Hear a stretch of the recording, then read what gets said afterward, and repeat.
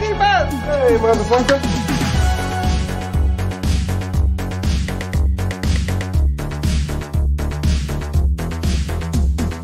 Why don't you put her in charge? You better just start dealing with it, Hudson. Deal with it because we need you and I'm sick of your bullshit.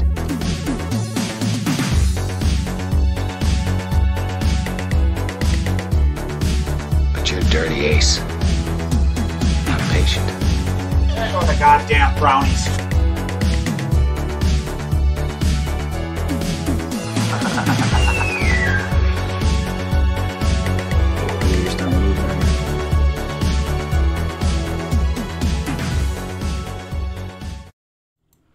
And we're live. Hello. It's me, James Eatock. I'm on the Fans of Power podcast, although this is a now for something different. Hey, there you go. Always trying to stop saying completely different. You don't want to get sued by the Monty Python crew. Well, most of them are dead now. Yeah, I'm here. I'm James Eatock. I'm the guest talking about all things Ghostbusters with Tyler T-Rex Baker, Nathan Nasty Kennedy, or Nasty Nathan Kennedy, and Joe, the only person who's really seen the intro to my forthcoming YouTube channel, Amato. There you go. I like that. You know, I'm kind of offended that he got to see it, and Tyler and I Yeah, haven't just because seen it. he happened to, like, I just need to start sending James random messages. That way I show up at the top of his list every day. So if he has no stuff where he wants to share something, oh, look, that Tyler guy, you know, the guy who's angry all the damn. I'll say what he thinks there. Your messages usually start with hi sexy, and I'm always a little bit like, I don't know how to, you know. Joe, that's private. I mean, James, that's private.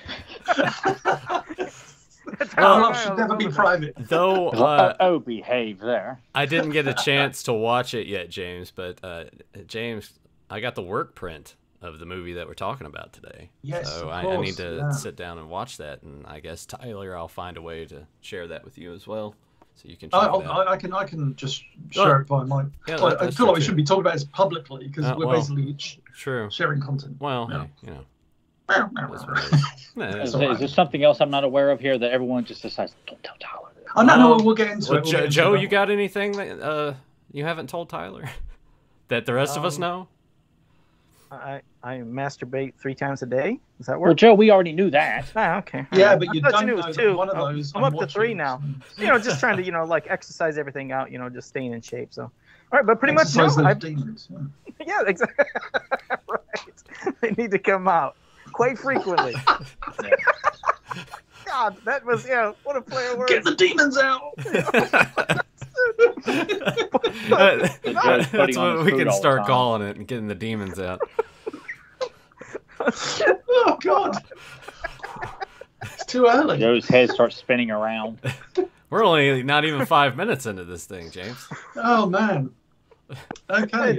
Grimbot told me to keep my hands up during the show. I'll have to like this all times, please. Oh, well, quickly. It seems like there's a lot of people in the chat. Let me give some shout outs, and then we can start getting going. And we have McDJ here. Did I say that right? I don't know. I'm sorry. Brian Brummagem, Monkey, Cough Cat, Zentron, Daniel Carhoonan, Jenny Q is here. I'm scrolling. Parik, Jaime Mares, Sobek, Mondo Bizarro, Casey Duncan, almost there. Of course, Grim, just mentioned that. Peter Ullman, and I think I got everybody. I think I did. If I missed anybody, I apologize. You know, when I see the name Peter Ullman, I think of, I don't know if you ever seen that one movie, High Anxiety, with Mel Brooks, and he sees Professor Little Old Man, but he calls him Professor Little Old Man, but he's like, it's not Little Old Man, it's Little Old Man. So that's a very good impression. Well, thank you. But that's it. Oh, shit. And Adam Gabbard. All right, James. Oh, well, fuck. Let's just ramble, but go ahead however you want. We can all be in Well, no, you guys lead the way, but obviously, I'm here to talk all things busting makes me feel good. Busting ghosts, not busting nuts. I was going to say, Joe, it could have. That's what Joe's like. We put Joe's face like nut busters, like with him, as like the ghost. And you see it squirting out right off the logo. Oh God, what have we done? Oh man, how did Grimbot descended so quickly? This is. Instead of the ghost, it's a sperm. It's a fucking. Oh no. Christ. Okay, there's your next T-shirt, Joe, to put on the marketplace. Bustin' makes me feel so there good. You go. Bustin' nuts makes me feel so good. Holy shit. It's good. You think I could get away with that on TeePublic? Probably. Are you kidding? Half the shit they put on there or something along those lines. So I think he'd be fine. I think it'd be more than fine, Joe. Yeah. They're pretty liberal in their takes or tastes on TeePublic. That's an understatement. Yeah. Oh my goodness. But yeah, I guess let's. Well, let's James, this is your favorite movie of all time. Oh man. Yeah, I've got such a strong attachment to this movie. Although, as I'll discuss, there are a few years where it kind of had to go out of my life, actually, for nearly 10 years. But I actually, usually when we do the Fans Power together, I don't make any notes because obviously we're just shooting the breeze. But I thought there's some things I kind of want to address. So I've got, I'm looking at you guys on my phone, and I've got my laptop to the left, and I've actually got. I made a few notes of remember to talk about this. And just about an hour before we came on, Joe was mentioning something to do with, sounds like being lewd again, busting, another Busters. And he reminded me of something that I did as a kid. Oh, this sounded really weird. We're going to talk about James' first masturbatory experience. Exactly. I make you jump down this path. He's going down the rabbit hole of my shit and insanity. We'll get there. We'll get there to the thing. But I suddenly dug out something. James? Did you? Yeah, honestly, like an old illustration book from 1988. This is November '88. So there's my old illustration, but this relates to Ghostbusters and everything. But Ghostbusters for me was I still remember my earliest memory of it was there was a show in the UK, like Saturday morning TV show, on Saturday mornings we had the kids shows, and we only had 4 channels in England, so 2 of those channels on Saturday mornings were dedicated, up until about midday, from about 7 to midday were targeted towards kids. So you had on BBC during the early 80s was a TV show called, I think it was like Saturday Superstore. I remember it was called Saturday Superstore. And they were showing clips from Ghostbusters. I remember the first clip I ever saw was it was the shot of Peter Venkman in the Sedgwick Hotel, and he sees Slimer, come in, Ray sees Onion Head. That's the thing I always remember him as Onion Head because I'll get into that as well. But you see at the end of the corridor. I remember as a kid just being like, this is really scary. I remember this scene of that was scary to me. It was scary. Yeah, it wasn't cute. It was like this because it's set up so beautifully, and that's again we'll get into it. But the beauty of Ghostbusters for me has always been it's a horror comedy, whereas I think a lot of people often get it wrong with their takes on it, like the 2016 movie where they did comedy horror, and it's no, it's a horror comedy. Right. It kind of wills you into that sense of, oh God, Library Ghost, prime example. The first big scare in the movie is terrifying. That scared me as a kid. So my earliest memories, seeing Ghostbusters and thinking but there was still something really intriguing about it. I remember thinking, they showed a few other clips as well. It was, like I said, a morning kids show, and they're like, oh, this movie's coming out, Ghostbusters. But obviously, even back then, even before the movie had been released, they obviously knew the appeal for kids. It was, it was a film by the people that had been involved in Stripes and Animal House and all this stuff, and the Saturday Night Live crew. And yet there was still even at that earlier stage, there was still it could be marketed at kids, and I think that was the beauty of it to some degree. This could have easily, I think, when you go look into the history of it, Dan Aykroyd's original script, it could have easily been a very different movie that wasn't appealing to kids. That was like not 15, whatever, like an adult AA movie or something. Obviously there's still the scene where Ray is filleted by a ghost. But as a kid, I remember seeing that and thinking, oh, Ray's pants come down, he does a funny face. Never ever thinking. Me neither. I don't know at what point I think either read about that, because it just never occurred to me that was anything sexual as a kid, and even into my It's so funny when you look back. It's like, oh my God, I remember being. So I went to going into the whole thing. So we're really excited, and then my uncle and his 2 daughters and me, so my cousins and I, went to the cinema to see it one evening. So I saw Ghostbusters in the cinema. I remember like absolutely loving it. But I remember the biggest scare for me was that library ghost. And then in the months and the year, I guess, that followed, I was buying everything. I've still got a magazine called Starburst, which you can find online. It was published by Marvel UK, and they did like a Ghostbusters special. And the movie had just come out, and it was like a pictorial. You got. Isn't it kind of like Starlog, I guess, almost like? Yes, Starburst? That's exactly what I think. It's. Yeah. I would even use that it's. I don't know if they're associated in any way, but Starlog and because I've seen certain covers of Starburst magazine. I've often thought like that must be like the UK's version of Starlog magazine. Yeah, but you could also where I lived, you could also buy Starlog. So anytime there was, Ghostbusters, or as the years went by, the Master Universe live action stuff, I made sure to always buy the Starlog or those magazines. But I remember like buying every piece of Ghostbusters merchandise, and this was before any cartoons have come out. I was just obsessed with this movie and the characters and just the idea of, I guess, ghost busting. It seems like such an obvious thing, like but when back then, I don't know, in the early 80s, it just seemed so unique. And obviously if we were older, much older, like maybe 10-15 years, we probably would have been aware of Filmation's The Ghostbusters. But frankly, thank God I never ever saw that, because from what I've seen of it, I still haven't seen it. I'm going to keep it that way. Yeah, it's best. Like I've always said, like, I love Filmation as an animation studio. Some of their live action stuff is obviously very good, but Filmation, I will take this to my grave, Filmation could never do comedy centric shows. They could do action adventure with comedy. Like, you have funny moments in He-Man and She-Ra and Brave Star even, and all these shows. But their Tom and Jerry show, their Mighty Mouse was more action. But Hero High, oh my God, if you've ever had to I had to sit through all 13 episodes of Hero High. I wouldn't wish that on my worst enemy. I'd say you can watch some Hitler propaganda movies if you want, but don't watch Hero High. Yeah, I remember, isn't that when I said it looked like Star Child, maybe her design was based off of the one girl that was a little bit tall. Yeah, that's a good point. Yeah, but like, yeah, so Filmation really never did comedy. So I kind of, I'm not sure what I would have made of the Ghostbusters. But yeah, the movie comes out, and I remember just absolutely loving it and buying all these magazines. I remember being like, if my parents were in the room, I'd hurriedly turn the page on one of them because it had the oh shit, it's the Stay Puft Marshmallow Man written in, and I was like, oh, my parents see the word oh shit, so I'd quickly turn the page.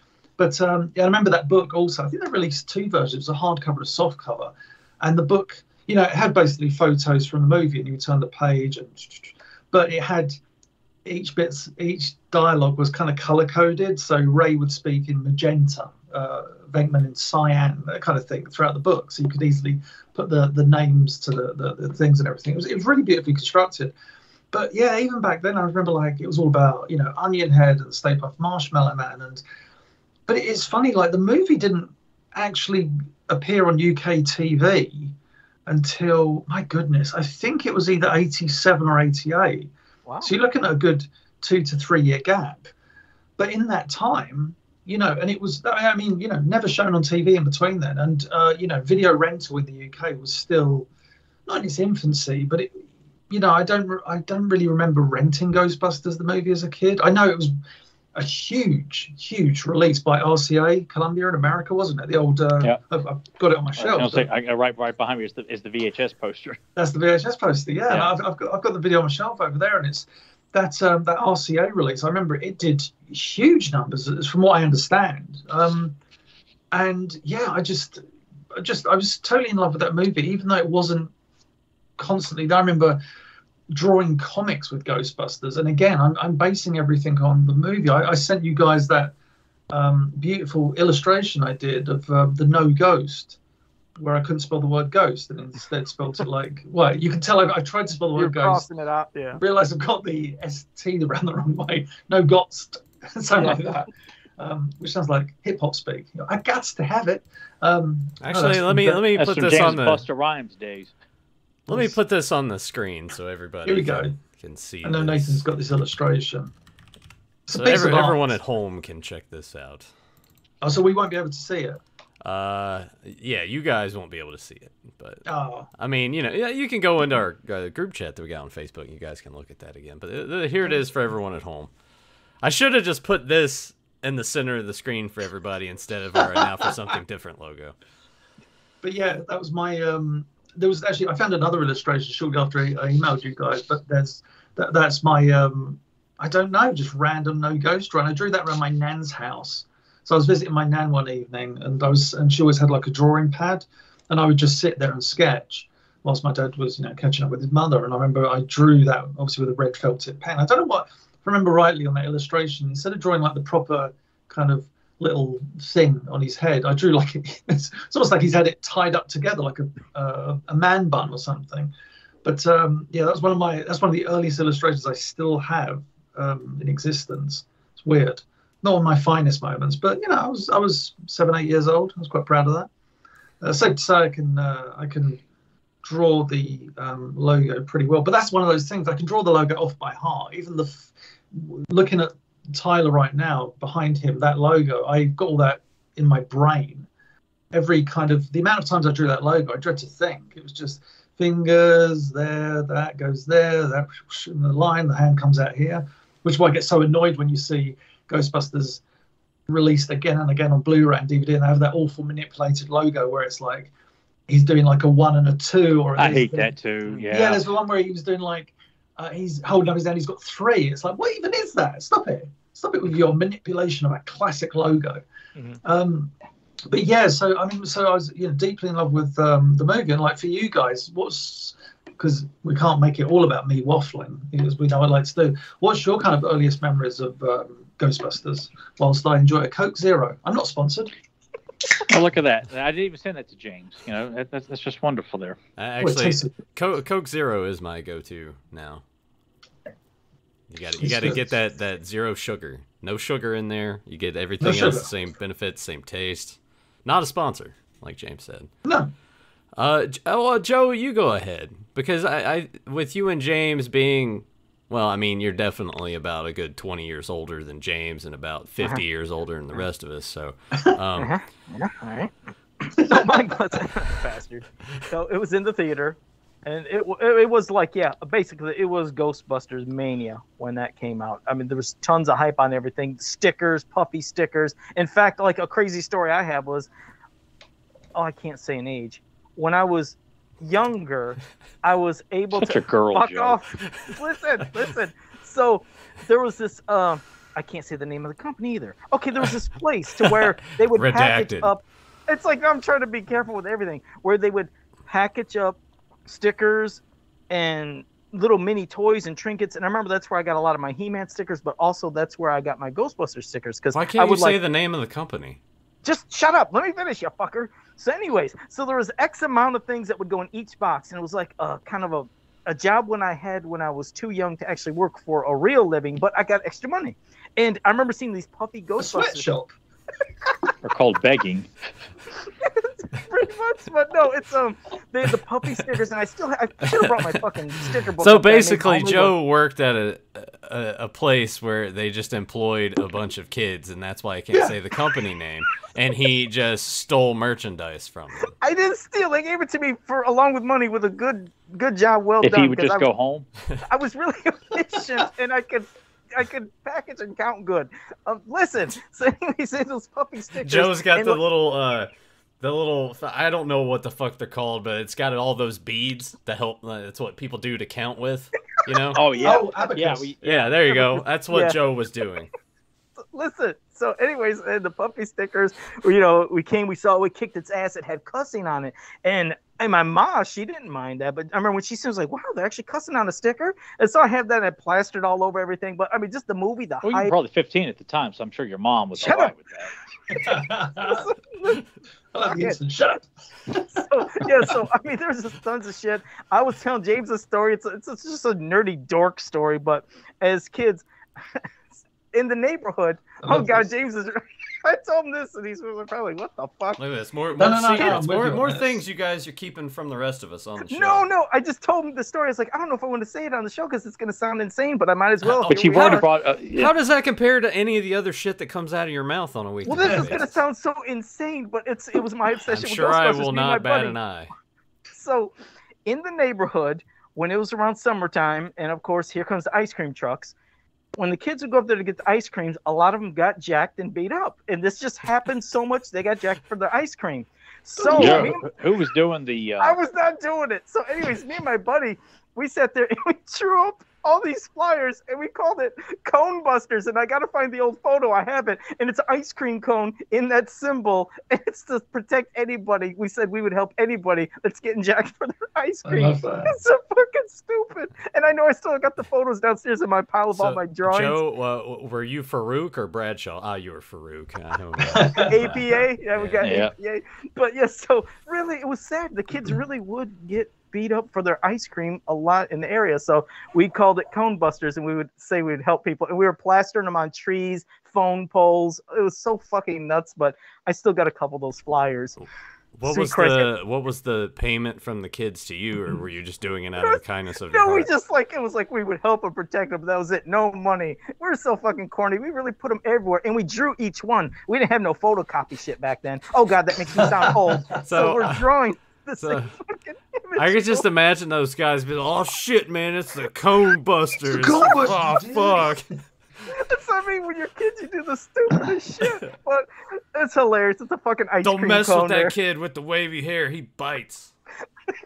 That's like, so the idea is some really 19, 18, 19-year-olds like bullying some kids to their ice cream. Like, hey man, you gonna give us that ice cream, man? Yeah, they look like greasers. They got grease in their hair. Yeah. Joe's got like a shit, guys, it's Ghostbusters. He's got a gap in his teeth because he's still losing teeth. And, his mustache hasn't quite come in yet, so it's very. It's kind of pubescent a little bit. They call us Orlando Bloom and shit, But we really cherished getting ice cream because you were always. You could have went to jail for that, Joe, because I know you were like 23 at the time. I was not beating people up for it. Yeah, it's just Joe, really. As a 39-year-old man at the time, you should have known better. But so really, everybody tried to do it then and tried to stay in groups and make sure they were safe when they were getting ice cream. It was really fucking sad. Did you guys? I bet you guys wore sunglasses, right? And you're standing there like this. No, the Cone Busters. Yeah. On their big wheels, driving up to the truck, to make sure. 39-year-old Joe Amato on a big wheel. If Doosan's listening right now, he needs to get his artistic pen with this, like the Cone Busters. Yeah, that's got to happen. We could put that on a shirt. Oh my god, the Cone Busters Protection Agency. Oh my god, it's got to happen. All the ideas are coming out tonight. Joe's going to be a very rich man by the time we're done. Shit. Right. So that's just some of my stories. Like I said, but they thoroughly enjoyed the movie. It was great. It was a great time, but it created a lot of memories and crazy shit. But Tyler and I on the complete other end of the spectrum, because when Tyler and I were born when that movie came out. Yeah. So my experience for it was completely ass backwards. I started with the cartoons, then watched Ghostbusters 2, and then watched Ghostbusters. Wow. So a question I'm just going to jump in with, because I know a few people I've had this conversation with. Which do you prefer, 1 or 2?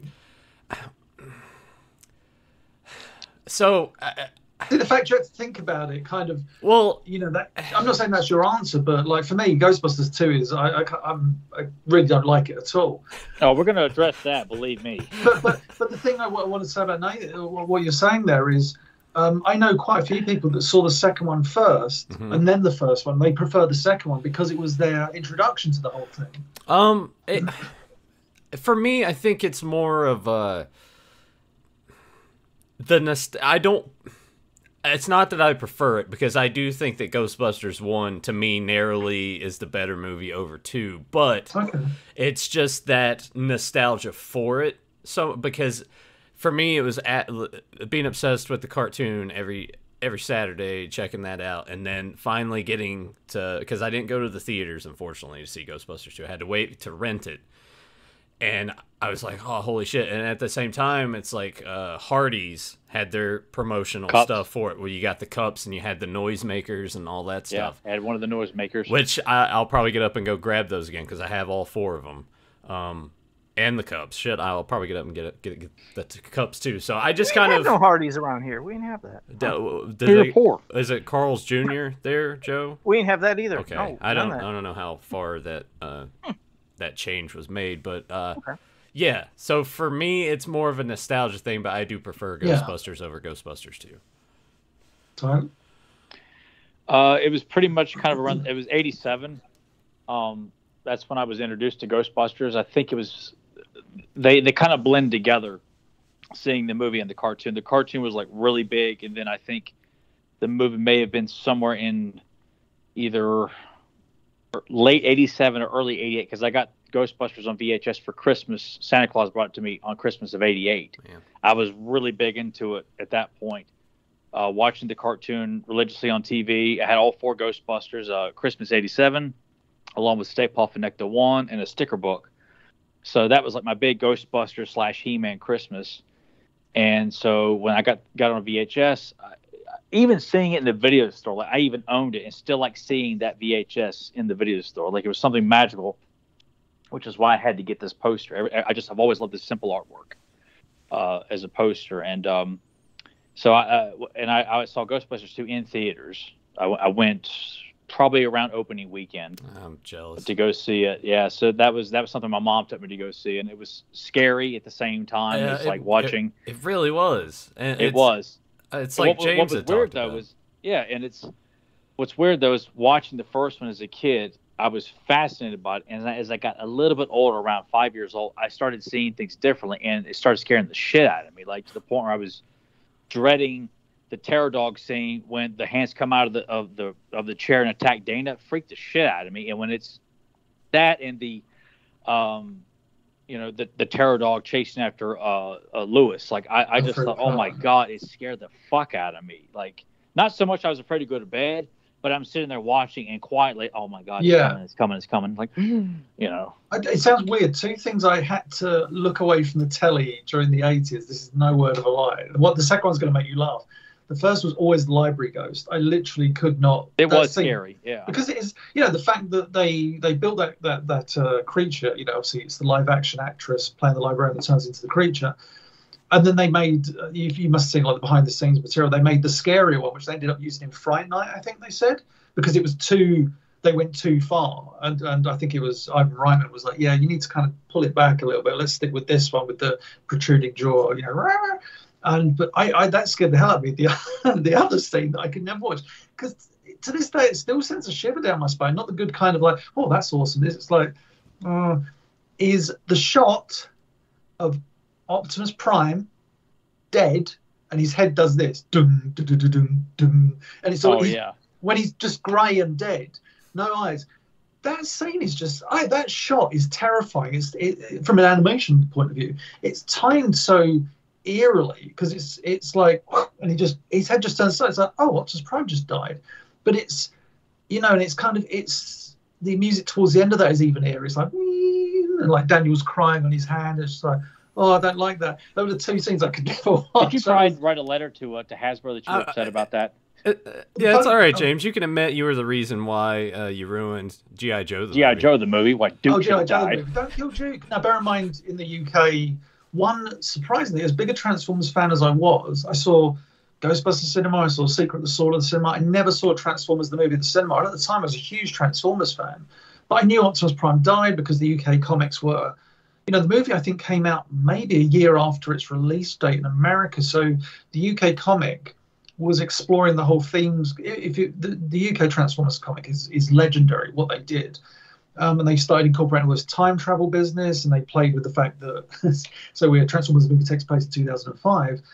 But within that, I kind of saw that Optimus Prime died, but also we didn't get G.I. Joe the movie straight to VHS. We got Action Force the movie with Sergeant Slammer. I'm gonna teach you full force. That was the motto. Fucking awful. I'd love to show Larry Houston one day. It's so weird that you guys between that and Ninja Turtles, your Hero Turtles, like, man, you guys cut the balls off of everything. You guys, but it's funny, like with I'm going off subject slightly, but with Hero Turtles, that still didn't harm. I mean, obviously visually in terms of episodes, and it forced the change where Michelangelo lost his nunchucks and he had the grappling hook. What did he do? But the popularity of that cartoon still managed to make Hero Turtles, Ninja Turtles, like as big as it was in America over here. It was huge in the UK. It was like massive. But yeah, with regards to Ninja Turtles, G.I. Joe, and Action Force, that was something else. But like Larry Houston, he obviously storyboarded that gorgeous opening to G.I. Joe the movie. The Action Force, the movie opening, same thing, but they edit bits out because they time it to the Action Force theme song. You don't get any of the sound effects from the movie intro. And what you get instead is a chopped up, and scenes are repositioned. So it's really weird. Like, I grew up with the Action Force movie intro and thought it was the best thing ever. I was like, it's amazing. And then you see the G.I. Joe version, it's like, this is even more amazing because logistically and on a linear sense, it makes sense now. Because I mean, that movie intro is amazing. I'll have to look that up. I never even knew that there was an alteration for that. I mean, because I've never really dug into Action Force and like its transition to the UK. Like, I've just known that that's what it was called over there, and I never dug any further than that. So now I have to like check out. What if you got the Action Force intros on YouTube, Action Force, and but the dubbing is brilliant on it because it's like, I'm Sergeant Slammer, special drill instructor for Action Force, and then you get Sergeant Slaughter doing the voice. Okay, meatballs, and then it's so bad. But obviously, so we didn't get that movie at all in cinemas. I don't think you guys did. We didn't either. We're going to get to see it in cinemas next month, though. That's true. Oh, yeah. Please let them do the 4:3 versions, because I would love to get that Blu-ray, but they did this. It's like, how can you chop the top and bottom of such a gorgeous looking movie? But that's cool. They're showing it.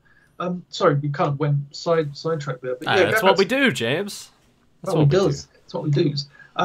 But yeah, going back to Ghostbusters, how do we get to that point? Oh yeah, scary scene. So yeah, like Ghostbusters 2, equally scary movie. The one that did it for me, Ghostbusters 2, the nanny goes. Yeah. Me too. Me too. Oh my god, that by far was the scariest shit I ever saw. Like, and just that slow impending doom in the distance too. Yeah.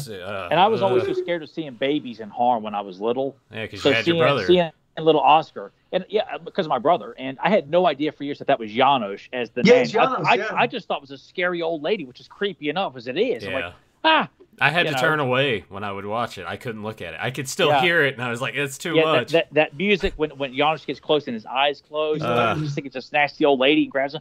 Leave the baby alone, God. Like, that really traumatized me. I saw Ghostbusters 2 in August of '89 in Canada. So my father and I went to Canada in '89.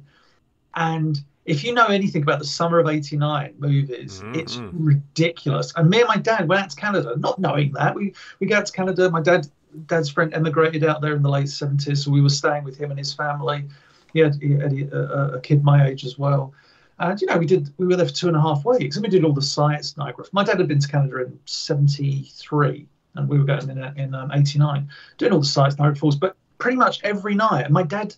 I went back, or I found a few years ago whilst doing all this photo archiving. I found my dad had kept a diary of sorts. But as my dad is awesome, he'd noted every film we'd seen. The films we saw that summer: Batman, of course. Yeah. Yep. The Abyss. Parenthood. I love that movie. Parenthood's amazing. Ghostbusters 2. Just every film from that whole thing. There was like 14. Turner and Hooch. Turner and Hooch is actually really good. I haven't seen it since then. I watched some parts of it one time. That was it. It's good. But yeah, if you name any film from that summer, we must. Last Crusade. I got to ask that. Last Crusade.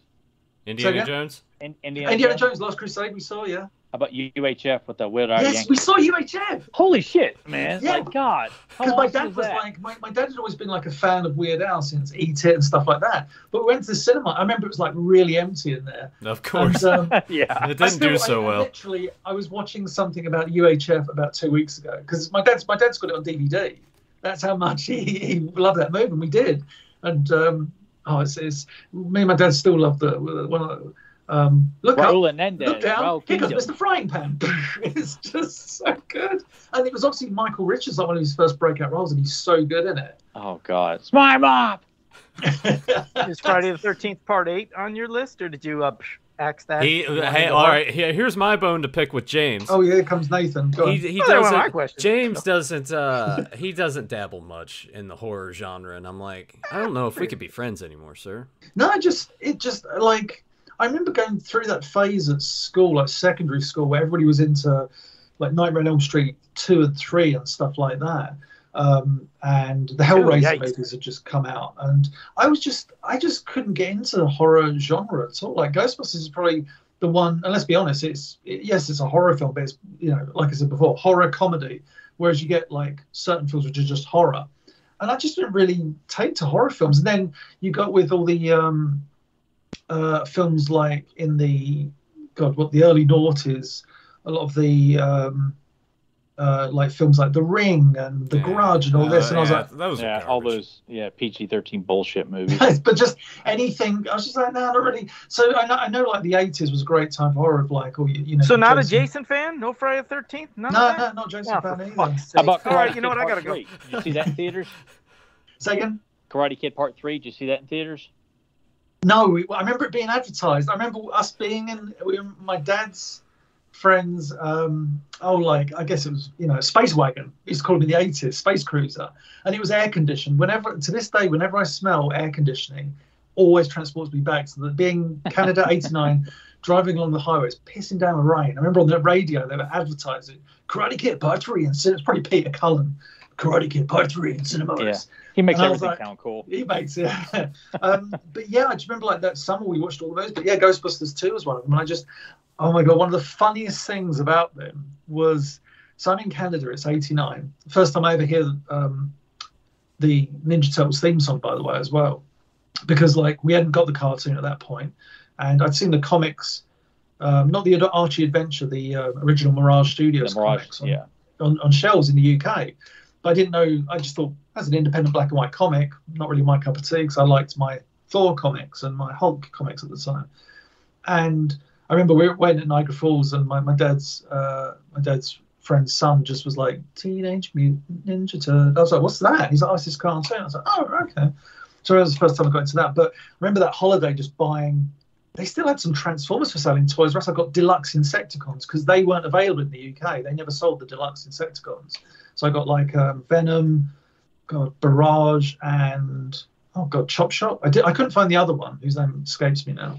But yeah, I remember like buying Transformers. I bought the Ghostbusters. The newest figures at the time weren't Fright Features. It was the ones after that where you stick a ghost in like the chest and it spins around. Yes, I know the one you're talking about. Because the Peter Venkman that I think came with like an accurate movie gun or a cartoon gun. It looked like the one from the cartoon. I remember like, oh my God, he's actually got a decent looking gun. And I bought a Janine Melnitz as well. She had like a skirt. And her hair would run. Yeah. I could get up and go get those off the shelf because I'm just missing the Ecto Glow. Oh, figures. I remember those. Yeah, those are much later. They're really expensive now, but those are the only ones I'm missing. I got a complete collection on the shelf behind me. Yeah, again, I know we haven't covered the cartoon yet, but I was never into. I bought the Peter Venkman figure from the first release, and then I bought the ones when I was in Canada, those ones. But I never got into that toy line because I always wanted those. There were certain things about it. Like one of the first things I did when I got the Peter Venkman figure was cut off the constant proton beam. I was like, with a pair of scissors. Because like walking around with a proton beam constantly, it just struck me as weird. Well, honestly, to be fair, too, they were so fragile that a couple of mine broke. Well, mine didn't last anyway as a kid. They all ended up breaking up. But I mean, I was just, you know, I never knew to twist them as a kid. I was just always like aiming at whatever goes. Yeah, I was just like, oh, they got him. I think that's something that James had talked about. I think that's why Ghostbusters appealed to me the most, is because you know, you look at Ninja Turtles, it's like, obviously you're not a turtle, and you're not living on like another planet somewhere fighting. This seemed a little more, even though it's Ghost, it seemed like a little more plausible as a kid. Plus, they're actual people, so it's like you can actually suit up and go and bust ghosts. That at its core is what I always say is one of the best things about Ghostbusters, is that it's a very grounded movie. Yeah. Because I always say about the film itself, it's something I'll talk about later, but my favourite scene in the movie, one of my favourite scenes in the movie, is after the montage, and it's Peter and Ray coming back to the firehouse. You never looked like this, no? You know, that conversation. Yep. And Venkman's covered in slime, they're smoking, Janine's like, a few more ghosts or whatever, and Winston's there, just had the interview. That scene's great because that, to me, the biggest mistake that so many people have made over the years with writing Ghostbusters is they're for paranormal Ghostbusters. They're heroes. They're like superheroes. It's like, no, they're janitors. They are literally doing this job, not because they want to. I mean, that's what, again, what the real Ghostbusters was such a good cartoon. There's one episode, oh my goodness. Oh, it's the one with the giant pillar under New York. How have I forgotten the name there? Beneath These Streets. There we go. And they come out of the sewer and they stink. And Peter goes, "We're professionals, not vigilantes. People pay us to do this." Again, fucking cartoon for kids, right? And yet it's got dialogue like that. And Ray's like, "I know, but wouldn't it be fun?" it's that idea that it is their job. And obviously you've got Venkman, who's the cynic, and Egon is almost like, from a science point of view, Ray is obviously, he would do it for free. That's always the beauty of that character. But yeah, I love that scene because what Nathan was saying, it is, by grounding it is kind of relatable. That's the funny thing, that there's so much of that movie that is just day to day. Oh, da-da-da, da-da-da, da-da-da, character doing this, doing that. But it happens to have this this paranormal, spectral, whatever phenomenon going on. And yeah, the Marshmallow Man is a huge stretch of the imagination. But up until that point, they ground the movie so beautifully. And every moment of like Slimer or Library Ghost or this thing or that thing or Zool or Terror Dogs, that when the Stay Puft Marshmallow Man comes, you're almost as resigned as Ray. It's like, it's a Stay Puft Marshmallow Man. You kind of go, yeah, I buy into this. And I remember in the cinema, everybody just like laughing, but not at the movie, just laughing because it's like, this is amazing. You know, it was that. Yeah. That's that.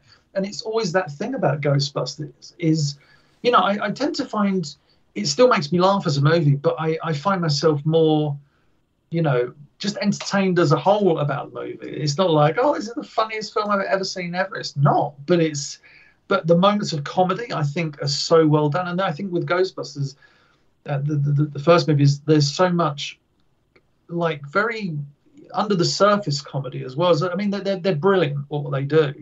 And what Nathan was talking about earlier about the work print is that on one of the recent Ghostbuster Blu-ray releases, it may have been very limited, they released the original work print of Ghostbusters.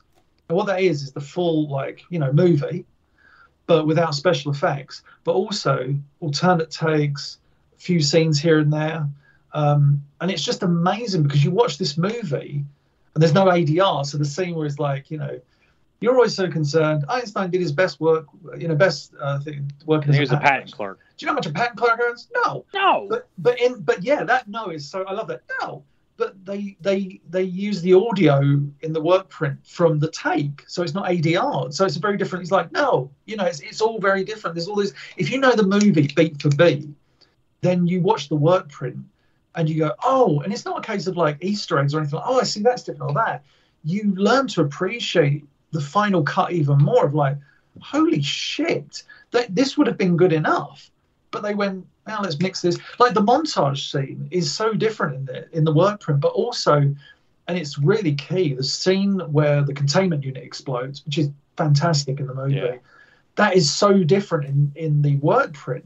It's broken up across different scenes, and you're like, oh, this would have not been as, you know, with the song, you know, Magic. I believe it's magic. That whole montage scene of the ghosts, that shot of the ghost in paint going over the skyline of New York is one of the coolest shots in the movie. It's amazing. It's amazing. Beautiful. They said that, I always thought that was a photo taken from Rockefeller Plaza. Yeah, the giant building, the GE building. Yeah. But they said, I was listening to the DVD commentary the other week again, because I haven't listened to that in a long time. I was like, and they said they took that photo from like a hotel that obviously was very high up and high rise. But you see that, and like you say, it's so well, it's just so beautifully done. Because it's those in camera, more traditional effects that we saw back then with films. The Last Dragon.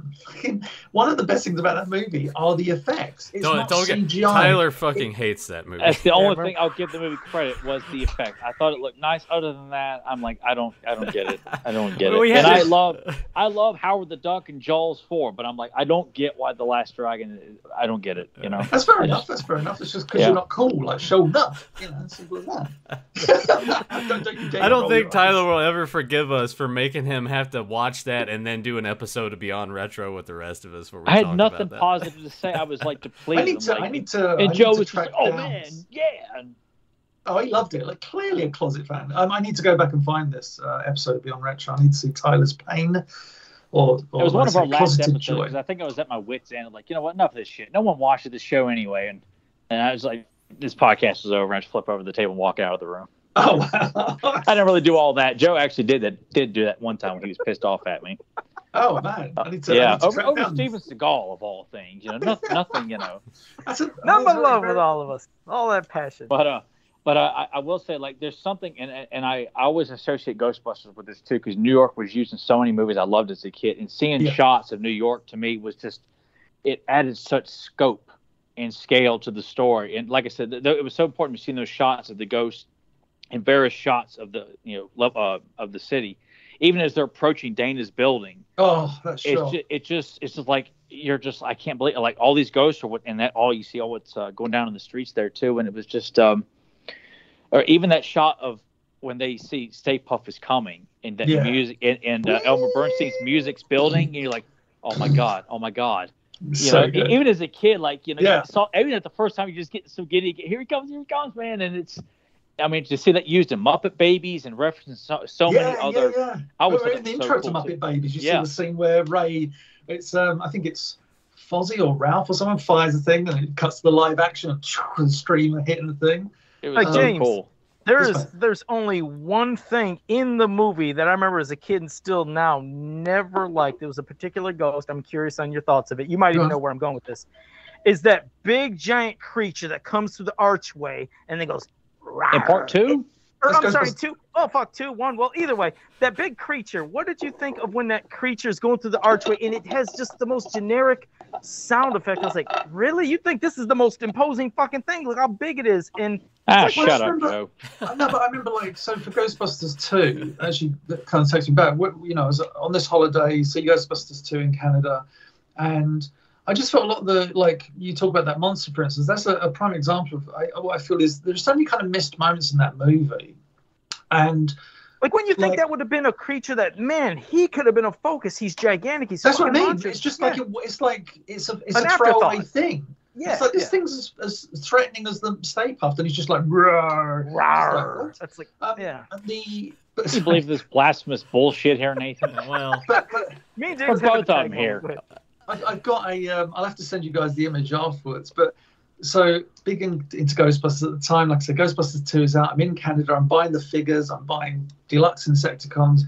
There was a Ghostbusters 2 coloring book, right? And I was like, they had a yellow cover. You can find it probably on eBay or wherever. And I was like, I must have that because it's Ghostbusters 2. It came with like a pack of crayons. Got this thing. He says like the crayons was just like pack of crayons. He's so dismissive. Like it wasn't colored pencils; it was colored crayons. Yeah, just like some barrel. Like Joe had James. I'm getting James and Joe confused here. Like James has such high standards even back then. And I have low standards, so fuck talk about a parallel. You'll take crayons. You'll eat crayons. Joe would eat crayons. Yeah, I could see Joe doing that. Yeah. There's a challenge. Joe eats crayons. But yeah, so it came. This Ghostbusters 2 calendar book is one of the funniest things ever because they clearly did not have they didn't have likeness rights. So you're not going to believe this, right? So in the book, Ray has like a high top. That sounds like Ray, big hair, with a moustache.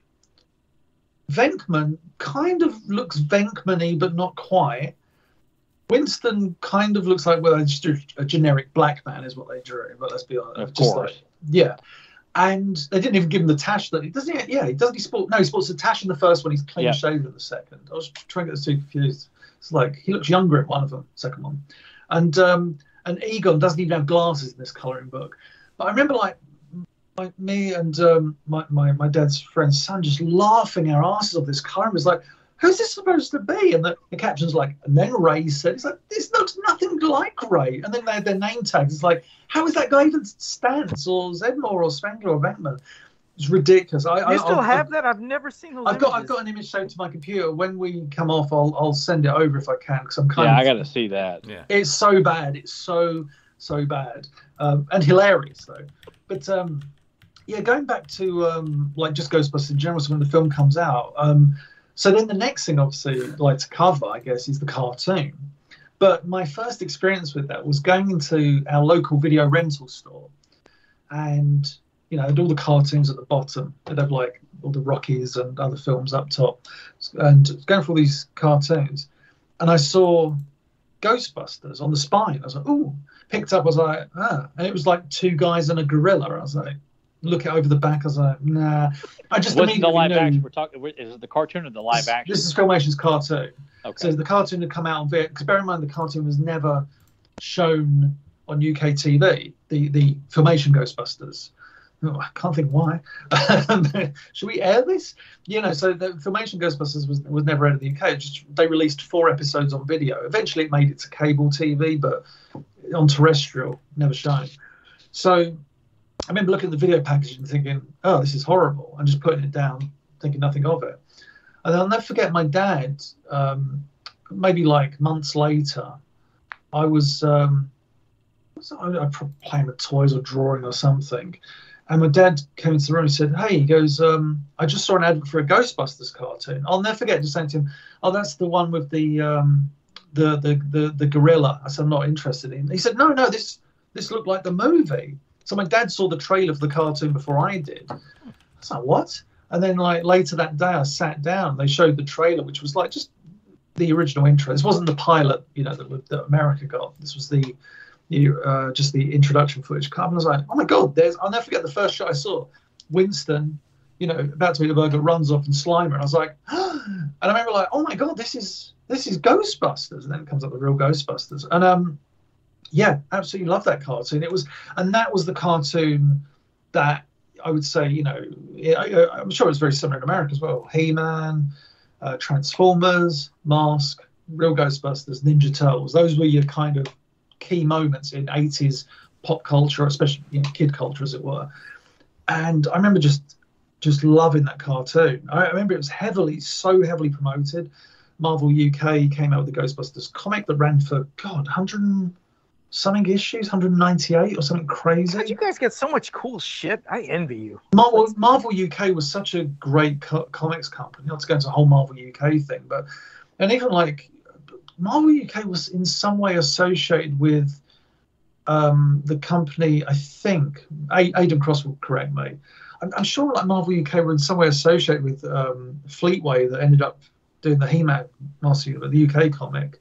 Did you guys get any annuals like you did for He-Man and Dungeons and Dragons and all that? Oh yeah, we had Real Ghostbusters had about 4 or 5 annuals. You guys got Real Ghostbusters too? Yeah, it was Real Ghostbusters annuals. Like the first one was an all blue cover, and the 4 of them are like looking. You own any? Not anymore. Like this was decades. Yeah, it was decades ago. I had these, and plus I could probably pick them up on eBay. You had all those Marvel Grand Dreams were also part of Marvel. They produced the Master Universe annual, Mask, Transformers, Thundercats, eventually Ninja Hero Turtles. But yeah, they went through all these different shows. I just didn't know how pricey they might be because I know some of the He-Man ones. You can still buy them quite dirt cheap on eBay, I'm sure. Like, I mean, shipping may be a bit of a bitch, but primarily those are still, I think, relatively affordable. I found an image from that coloring book. It's been on the screen now for a couple minutes. Tyler, I put it in our group if you want to look at it. It's terrible. I'm gonna make it bigger now. It's awful. Oh my god! Is it the 3 shot of them? No, the one it's guy all the way at the 4. end looks like Dustin from Stranger Things. Yes, he does. That's the one. I just can't get over the mustache on Ray. Yeah. Look at this. It looks like Tom Selleck. But that was the Ghostbusters. You can't even tell that's supposed to be Winston. That is the shittiest interpretation of what they think a black man should look like. And I know what Nathan wants to do. Nathan probably wants that colored in and put it on a T-shirt. Oh, dude, please. That would be awesome. Send me the image. I'll do it. The funniest thing about that Ghostbusters is that you're going to do it? That coloring book is so thick as well. It's huge. It was like a proper thick coloring book, like 100 or so pages of just utter garbage. Now, I'm curious, Joe, if you do this, like, are you going to color it by the cartoon, like the cartoon colors, like, you know? Oh my whatever God, you guys prefer, I will fucking do whatever you guys want. This is hilarious. Just send me the image. I'll color that shit and do some stuff tonight. Holy fuck! Yeah. If you color it as like the real Ghostbusters color scheme, like give. Oh my God! Like I'm looking at these and like giving. Well, here's another one that's kind of scary. God, that's so shitty. I'm gonna post this one in our little group chat too.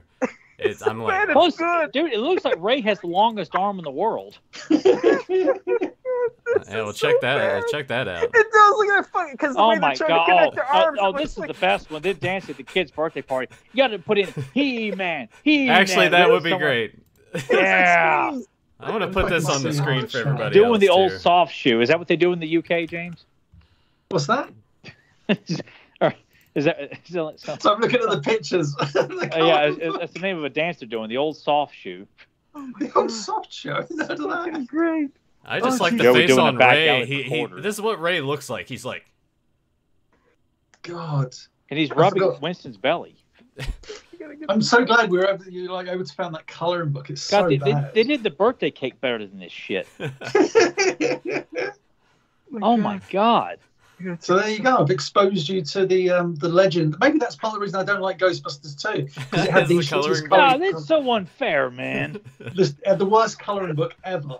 Well, I'm not going to argue that, but damn it, man! Like you can't associate this shit with that glorious movie, though. I mean, come on. One thing about when the real Ghostbusters cartoon first aired, so I was like, I knew it was coming on the Monday. That it was heavily advertised, so put a new cassette tape in, play and record.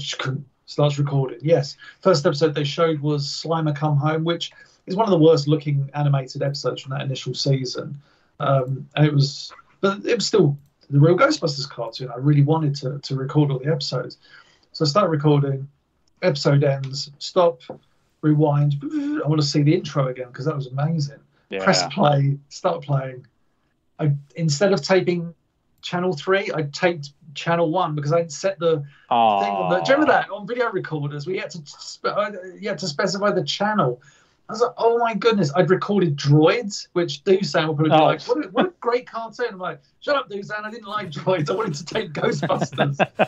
And luckily, the following week, they aired Night Game, which is one of my all-time favorite episodes, and I actually recorded that episode. I finally did it. So I was like, I pressed the right buttons on the machine. But real Ghostbusters. So it was huge in the UK. It was so popular. I was in how old would I have been at the time? Like 10, I guess, when it came out, 10, 11. And at school, we were given a project to do. Bear in mind, this is like junior school, so before secondary school. And we were given a project. It was like a week-long project. And they divided up into groups of 4, the class. It's probably about like, I don't know, 6 or 7 groups. And the project was the human body. And it was like, it's all about, you had to create do an assignment. It's like, create a project all about human body, blah, blah, blah, this kind of stuff. And so I'll never forget me and this kid, Benjamin Keep, who, I don't know him anymore. What's that? His name just sounds so proper. Benjamin Keep. Ben Keep, and Benjamin Keep. He and I were just talking about like ideas, and we were all, like I said, we're all big fans of Real Ghostbusters. And I said, oh, it'd be funny if like me, you, who are the other two? Me, Ben Keep, James Norton, and what's the other guy? Was it Andreas Hadjisavis? I forget. Anyway, I can probably tell by looking at this book that I illustrated. And we came up with the idea of like, oh, imagine if instead of busting ghosts, we could bust germs. We could be the germ busters. And I did this Holy whole shit, project. I'm not the only lunatic here, huh? This is fucking crazy. So Joe reminded me of this because he came up with his cone busters early. Like I said, we had this conversation about an hour before we went live. Joe said cone busters, and I was like, oh my God, I've looked at these books they've been in this box for God knows how many years. But this oh, we gotta see this. 12 issues. And this is from, like I say, November 1988. The worst thing is the illustrations were done mainly on, God. So it's a scrapbook. So the pages are really dark, but I drew in blue biro. So literally you cannot see anything. So this was my Germ Busters book. Look, can you see it all right? Look, Germ Busters. No. I've got stickers from the UK sticker album. Okay. Little glowy thing there. Oh, cool. I see that, yeah. This one should be in proper colour. Oh, no, where are we? Shit. There we go. The all new Germ Busters. There we go. And there was like 8 of us. It's Mr. Stay Puft, so God knows how he got in there. Who drew that up? You drew that? I drew that. Yeah, that was my. That's fucking great. It looks quite good. Yeah, no, I was relatively. These are brilliant. These won't be able to be picked up. What these are, candy wrappers. Are those candy wrappers that are foiled? No, they're the bits of foil. Only Joe would. Yeah. The bits of foil. And I drew on the backs of them with the character names, so I had to write everyone's name in reverse. Oh. Did a pretty good job. And then so these little things, these actually protrude. These foil protrude from the page. That's but cool. yeah, I don't think you're going to be able to see like.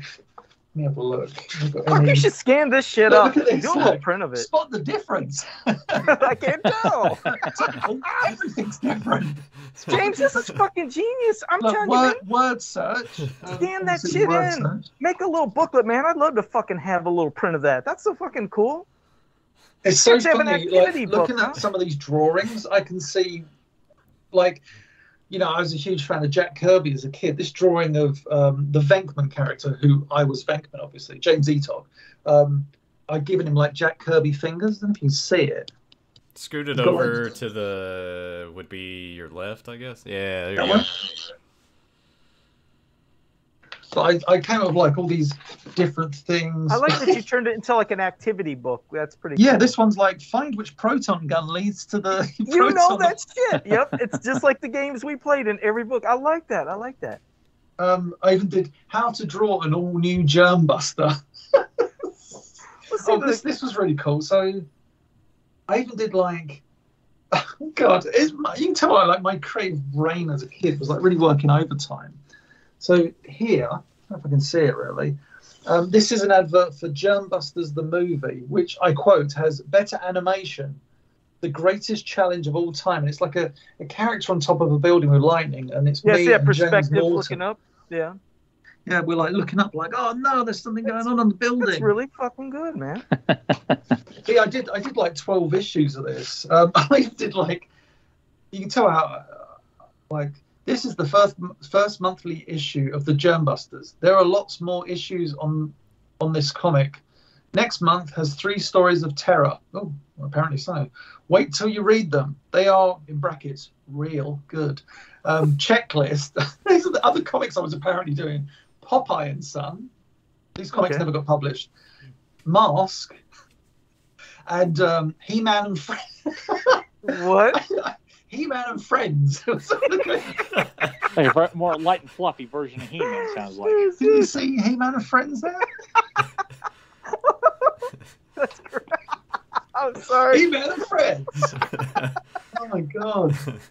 So yeah, that could be like the knockoff coloring book, like the Ghostbusters one. He-Man and Friends. Man. Oh, that is really so cool. Funny. Man. Like I've got 12 of those things. I should scan them and kind of knock out the dark so I can you can see the illustrations better. Oh yeah, that'd be awesome. Yeah. Man.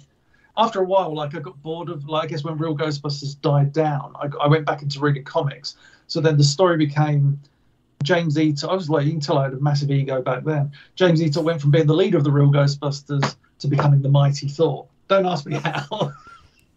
And then one of the other real Ghostbusters turned out to be He-Man, and it was He-Man and Thor. We would go on missions together. So even back then, I was toying with copyright. NBC Universal, like, can we retroactively sue him? I'm sure we can. By James Eatock's childhood stories, you can fucking label those things. Dude, put out all 12 of those. I need to do more with those because, like I said, they're just sitting in a box. I've got like loads of old illustration work from the like late 80s primarily, and all the 90s are covered. But just going back to Ghostbusters, I guess. So yeah, the movie happened, the cartoon happened. I love the cartoon so much, and it's so funny how the second movie was clearly influenced by the cartoon, with like Slimer becoming the official name, him becoming like the ghost, and obviously there's the deleted scenes with Slimer in the firehouse and Lewis constantly chasing him. A lot of that stuff obviously got deleted, but it was. I just felt really somewhat let down by the second film. I mean, by that point, the cartoon had become a bit of a parody of itself with the, when Slimer and the real Ghostbusters. Yeah. The funniest thing about that is, like, I would say you had the, in terms of the real Ghostbusters, you had the season 1, which was on CBS, no, ABC. So Real Ghostbusters airs on ABC. Then you get the syndicated season, which takes up to 78 episodes. And that's when Straczynski had the reins, because before it was Len Jansen and Chuck Menville. They did the, Straczynski worked on that series, but that was their show. Syndicated show had less people to answer to. So, they had all these ex-Star Trek writers, sci-fi writers, comic book writers all come on and write this. Richard Mueller, who'd done the original, what do you call it, paperback of the I guess the movie adaptation, of the script, and he was the one that introduced, Aunt Lois and Peter's father into the lore, and then he brought them into the cartoon because they were introduced in this paperback book, and you had all these amazing writers, and that syndicated season, like I've said to you before, and I've said on this podcast before, He-Man and She-Ra are my favourite shows all the time. Of course they are. But I still think that syndicated season, of Real Ghostbusters, is the best written cartoon of the 80s. I don't think it's not my favourite cartoon in the 80s, but I still think it's the best. The quality is the highest, yeah. Oh, it's just ridiculous. Like the jokes and the level of humour that there's. You read Straczynski's series Bible for that syndicated season, and it's a fucking work of art, because he basically says, here's the stories we can't have. Characters shrink. Someone's birthday's forgotten because they'd already done it in Slimer Come Home. All these different tropes of Saturday morning cartoon animation, which I totally understand. Straczynski was like, we don't want to do that. Watch the movie and then start sending me spec scripts. And I love that. It was just, they wanted to write a cartoon. And, no one's from He-Man to She-Ra to Thundercats to Transformers, Ninja Turtles, all these writers are still writing for themselves. People go, it's writing for kids. It's like they're talented writers that write, and they're obviously, yes, kids are their target audience, but they're also writing, if you've got any sense, you're always writing for that kind of early teen audience, which I think a lot of these shows do. But Real Ghostbusters is something you can watch as an adult. And I always say it's almost like the best radio show. You could listen to the Real Ghostbusters and its dialogue is so perfect because those characters was so wonderfully known. I remember reading something Straczynski wrote an article once, and he said it's one of the easiest things to write the Ghostbusters because they were so perfectly represented in that movie. It's like you knew almost immediately who each one was, and going back to the movie, how good it was. Like Venkman is, the moment they decide to turn Ghostbusters into a business, you see who each of them is. It's like Venkman is the opportunist. You can make money out of this. He's the cynic. Ray is just, I just want to bust ghosts. That's what I do. Spengler is because he's so interested in the science of it all. And then Winston comes on board. And the best thing about Winston is he's the guy that goes, what? I have seen shit that will turn you white. That. And a lot of his dialogue is so, Winston there was, he's not on the poster. And it's like, yeah, but he's not one of the three main stars. You understand that. These guys were stars. Although, in fairness, in a lot of the later DVD releases and stuff, in Ghostbusters 2, Winston is prominently featured. But in Ghostbusters, the movie poster, it's like, here's Dan Aykroyd, Harold Ramis, and Bill Murray. You could make an argument that Sigourney Weaver should be on there as well, given she'd been in Alien already. I was going to say, if John Candy had stayed on as Lois, it makes me wonder if John Candy would have worked his way onto the movie poster. That's a very good point. Yeah, I mean, in these days of modern movie posters, imagine the Ghostbusters. It'd be like this, Ghostbusters, with all the different heads everywhere. Oh, God. With it looked bright terrible. rainbow colours. And then Eddie Murphy was supposed to be in it as well. Eddie Murphy, it's really the Ghostbusters production is as fascinating as what the movie became. But yeah, the cartoon, that syndicated season, did such a good job, and then it obviously they realized, and I get why they made the decision, that Slimer was quite a popular character. So then they decided, well, let's name it Slimer the Real Ghostbusters. And I still remember the first time I saw that, because it was on a Saturday morning show. They were showing that. I remember just like, and Frank that was Welker, my reaction too. Yeah, Frank Welker went from doing that, blah, blah, blah, blah, blah, and now he's like, and he's doing all that, and you're like, oh no, now he's articulating, like he's saying sentences that we can understand. I love Welker, but it was just like, The funny thing was, I never watched the specific Slimer cartoon, because they did that was because I don't know how it played there, but I know for us they would play that, and then you would have an actual ghost. Okay. In America, not in England. Like in England, we never got the Slimer cartoon. We got Slimer and the Real Ghostbusters. But when my first exposure to the Slimer cartoon was in 2008. So this is when I go to, so jumping forward a little bit. Cartoon happens, internet happens, BCI He-Man DVDs happen, He-Man She-Ra DVDs, all those BCI DVDs are worked on, Dungeon Dragons, blah, blah, blah, blah. And Andy Mangels was like the producer on, I think, many, if not all of those. And when he got the gig to do Time Life's Real Ghostbusters, so Andy Mangels emails me and says, hey, I've been, approached to do a Real Ghostbusters box set for Time Life. Do you want to work on this? And I was like, yeah, of course. I said, I love that show. He's like, here's what I'll need. I was like, okay, great. So start kind of, putting stuff together, because we had to break down stuff, like, for those that don't know, when they create the Slimer the Real Ghostbusters cartoon, it's a pivotal moment.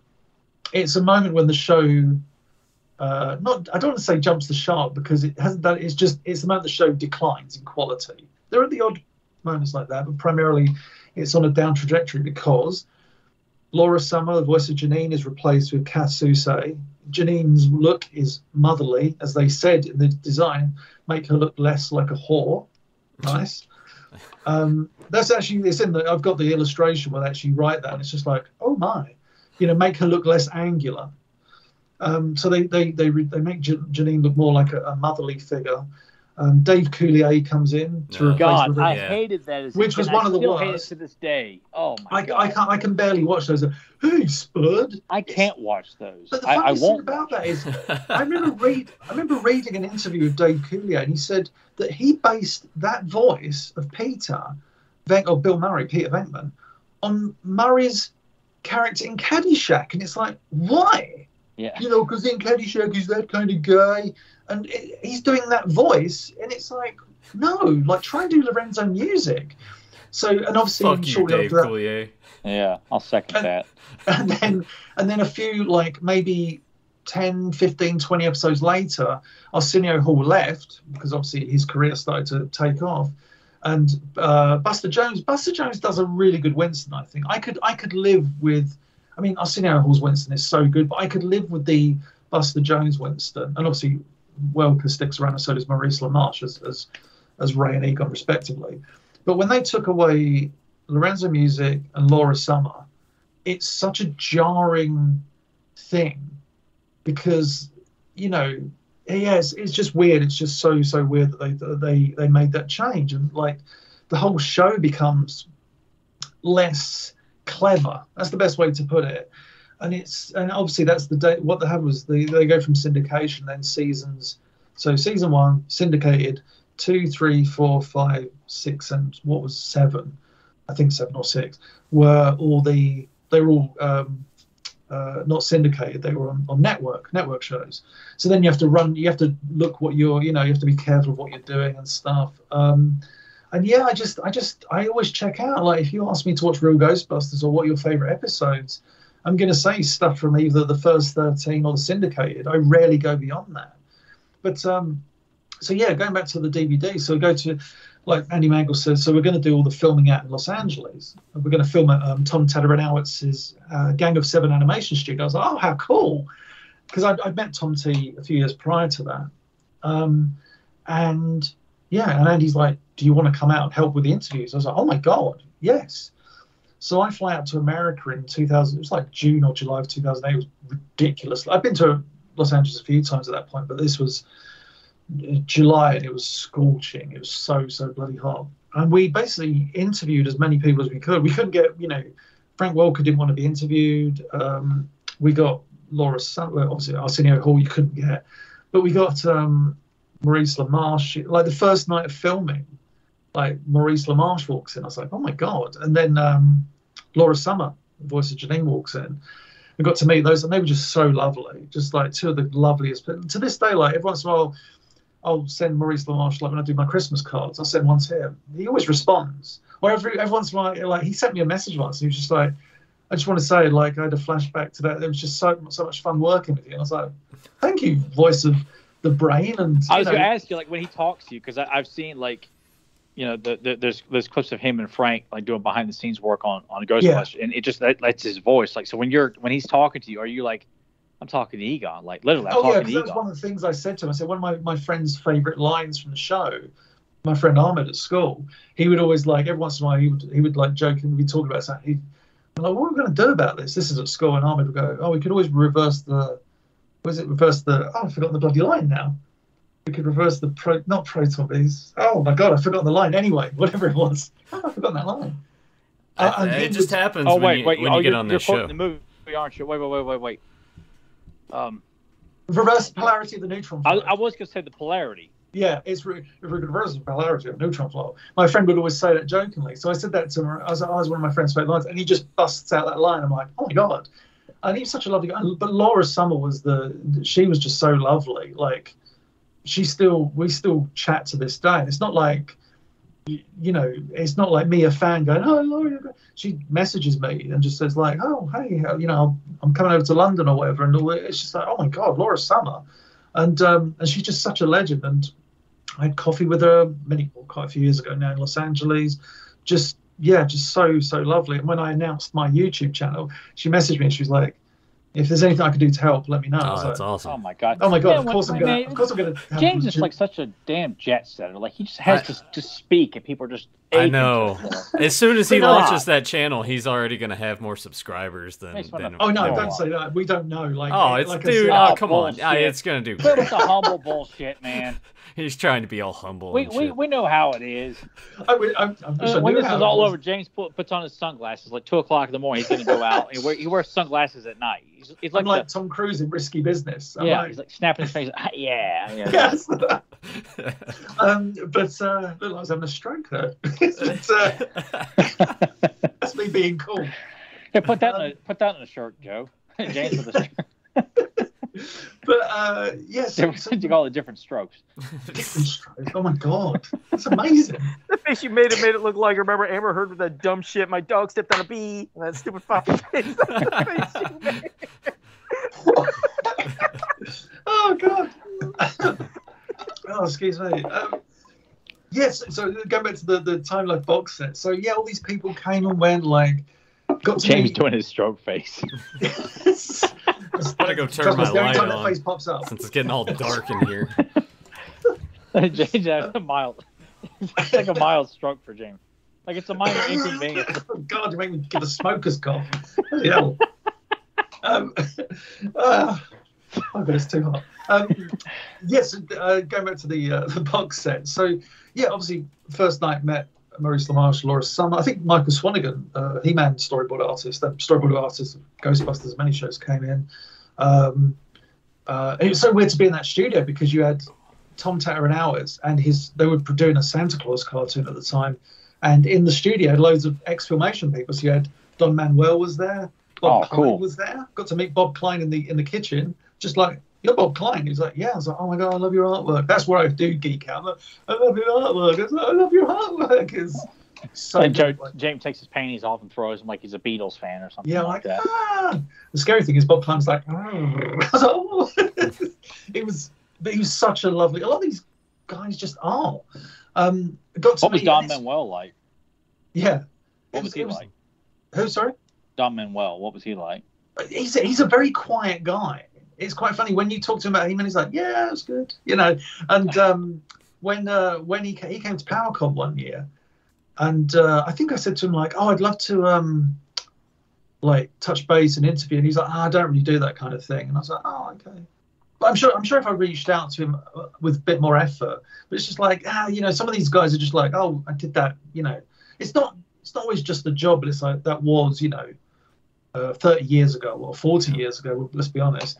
And with the most disappointing was always Bob Ford, writer of The Problem with Power, Price of Freedom, Sweet Bee's Home, etc., etc. I emailed him in 97. So this is just 10, 11 years after He-Man and She-Ra has ended. And I emailed him and I said, hey, you're Bob Ford. And he was like, yeah. I was chatting about Beast Wars and stuff.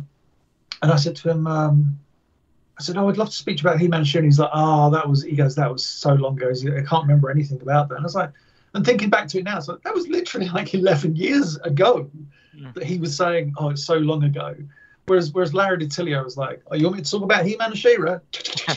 Or Rob Lamb was like, oh, funny enough, that was the best thing I ever worked on. You know, these guys that had that passion, but you get, you know, your Bob Fords and sometimes your Don Manuels are just like, you know, I don't really have much to say about it. Which is fair enough, but most of the people they got in for the Time Life DVDs had so much to say. But it's so weird when you look back. Like the producers on the original live-action movie were involved in the cartoon. So I met Michael Gross and Joe Medchuk, and it's so weird that I met those. I'm like, they were producers of Ghostbusters. When I met them, I knew who they were, but I knew they were, but I didn't appreciate who I was met. It sounds weird just because they were like, oh, nice to meet you. Like, oh yeah, I'm going to be interviewing you or like making notes or whatever. And it was so unique. And obviously, I met so many. Richard Mueller was one. He's an amazing writer. He worked on like Venkman's Ghost Propellers. Michael Reeves couldn't because he's unfortunately, he was struck down with Parkinson's in the early noughties, so he was unavailable, unfortunately. But many people came in. Met Straczynski, that's a story in itself, but Met Straczynski, super, you know, amazing talent. That's what I'll say about him. An amazing, talented man. But yeah, it was just incredible. Like at one point, you know, Andy Mangles wasn't feeling well, so he was like, do you mind taking over for the evening? And this was the evening where it was incredible. So we're sitting in the green room. The green room was the kitchen at Gang of Seven Animation. And Kevin Altieri walks in. I'm talking to Dan Reba. Now, if you know those names, like Kevin Altieri, Dan Reba worked in Real Ghostbusters. But Kevin Altieri was, you know, and Dan Reba are more known for Batman the Animated Series. They directed a lot of shows there on the series.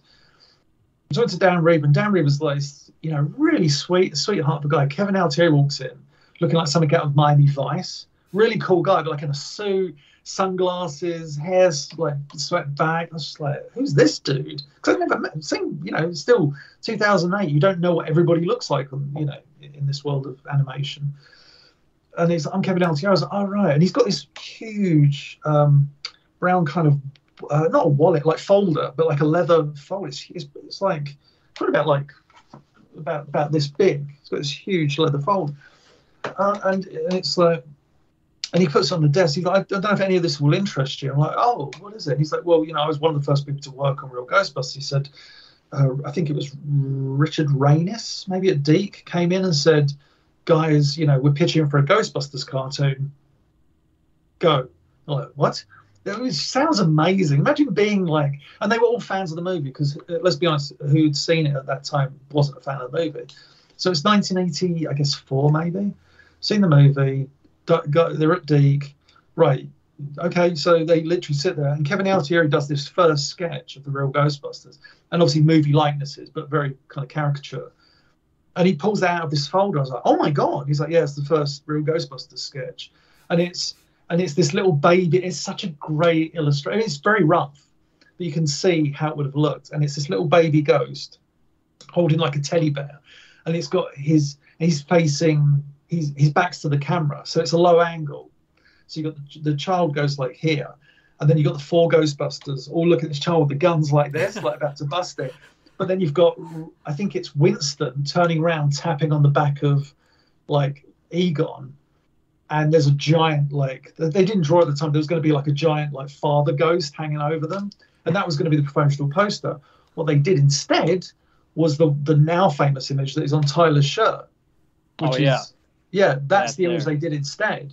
Because they said, the people at Deep were like, look, if we're going to promote this, we need to have like the green guy, as they called him, the green guy on there, and the Stay Puft Marshmallow Man. So they did that, and I think it was Kevin Altieri, oh my God, Gabe, oh my God, who was I'm trying to remember the lead character designer. Oh, Dusan will remember in the comments if he's there.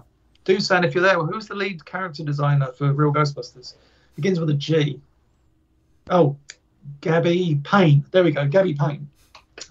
Gabby Payne did it, and I forget who was the actual final painter on it, but that was that illustration that's on Tyler's chest, on his chest. He's got a tattoo on his shirt. And and then the next thing they did was the storyboards, and then, again, he reaches into this brown folder, pulls out the story. I was like, oh my God. He's like, yeah, these are the storyboards for the pilot. I was like, that's the 3.5 minute pilot. He's like, yeah. I was like, oh my God. I said, the only time I'd ever seen that, I should have jumped back a little bit. At school, secondary school, Ghostbusters is still quite big. This is like 89, 90. Ghostbusters is still quite big. They released in the UK these little, like viewfinders, pictures. They released these little, they were called mini movies. And when you put a battery in, almost like a rectangle object, you slot a little film reel in the back, and it's just like, and it's silent, and you just watch it. You hold it up to the light, press it, and you're watching a little film reel. The weirdest thing about it was they released DuckTales, Ninjas, all these different cartoons. They had 2 reels of Real Ghostbusters. We're at school watching them, and we're all going, why are they all wearing tan suits? They all look like they're movie characters. So we couldn't figure out what we were looking at. And then the late 90s, the internet happens, and people are going, oh, I've got this 4 seconds from a pilot, like from the Ghostbuster pilot. And that, you could only ever get little bits of it. It's like, oh, I want to see this full thing. And Kevin Altieri was like, yeah, here's the storyboards. I was like, oh my God. I said, one day I'd love to see that. And he's like, I've got it on video as well. I was like, you've got the promo on video. He's like, yes. He goes, it's the only copy. He goes, I don't think it's ever been, we got it transferred, and this played at Deep. But he goes, this was shown to, the execs and all that. But he goes, this is the praise. He's like, do you want it? I was like, yes, please. I go back to the hotel that night. And God almighty. Yeah, this is how geeked out I was on this. I took photos of this, which I think I linked to you guys in a Facebook thing. And I've got a Facebook album, and I literally took a photo of myself holding it, here's me with the tape. And then I pop it in, and I watched this pilot, and I've been wanting to see this pilot for, like, technically about 20-something years. I've watched it, and anybody who's seen that pilot, it's fantastic. Because Kevin Altieri said, like, we literally sat there. It was him and Eddie Fitzgerald was another storyboard artist. They said they literally sat there and go, right, we know the movie. Now we've got to turn it into like a 3.5 minute trailer for a cartoon. Okay, so we do this, we do that. We'll have the ghost walking down the street. And a lot of this stuff was eventually repurposed for the eventual intro. Anybody who's seen the comparison videos, it's pretty amazing. But the pilot is so good. They sent it off to Japan. It got animated. But yeah, these little silent reels. Eventually I was like, seeing the whole thing. And I got to, I think it was the following day, that was the when Andy was ill, got to interview like Kevin Altieri. And we were also on these DVDs, we wanted introductions for certain episodes. So I said, they actually did this. I said to one of them, I said, because Kevin Altieri is such a charming man. I said, you should be sat in a chair at one point. So we had to, swivel chairs. And I said, swivel around and be like, oh, I didn't hear you come in. And he actually did that. So we're like, oh, I didn't hear you come in. This is an episode of Real Ghostbusters I directed. I was like, that is so cool. And they had me do a couple of introductions. I think I did one for maybe Ghostfight at the OK Corral. And I haven't seen the episode since 1987. Oh, wow. Yeah, that was one of my most vivid memories of watching it as a kid was Ghost Fight at the OK Corral. That shoot off at the end. I thought that was one of the ones that I still had on a VHS tape that they released that on VHS. It was on VHS, yeah. It was a Magic Window release. Yep. But and the other one I did the intro for was like they were like, what episodes do you want to do? And I was like, this one and the Collect Call of Cthulhu. Or I was just like, please let me do the intro for that. And so on the DVD you can collect, it's like intro by I was the only one who did the intro because it was written by Michael Reeves, so I did the intro for that, and I got to meet one of my favourite people from that whole DVD thing was meeting Marsha Goodman, who was the voice director for the show. She literally came in and had a stack of papers, and I was like, "What's this?" She goes, "I thought this might be good for your research and stuff." And I was like, "What is it?" And she goes, "It's all the call sheets for Real Ghostbusters." And I was like, "Oh my god!" So you see the dates they recorded episodes. The first one, you see how Frank Welker becomes one of the most popular voice actors in Hollywood at the time, because slowly he has to do his own voice work. By about season 2 or 3, he's doing his own sessions because he's not available on the dates everybody else is. So it's like Frank's coming in to do his recordings. But it's so cool because like Marsha Goodman, she was such a lovely woman. And she was telling me, she goes, she goes, "Oh, I've got this call sheet from this episode, Kilowatt." I was like, "Yeah, I love Kilowatt." I said to her before she was, I said, "Can you tell me, is that James Avery at the very end of Uncle Phil Shredder?" I was like, was that James Avery as the voice of like the big monster at the end? She goes, "Let me have a look at the call sheet." And she's like, "Yep, there it is." I was like, "What?" She goes, "Yeah." She goes, "Believe it or not," she goes, "I gave James Avery his first animation role." And I was like, "Oh my god!" Holy shit. And and all the things have their signatures. So Lorenzo Music, Frank Welker, James Avery. But the other thing is, obviously, Real Ghostbusters was a cartoon shipped out to Japan, and back in the 80s, as we know, most of the time, mass credits were produced. So Real Ghostbusters syndicated season, primarily same end credits for all of them. So voice actors, you're only going to get this many.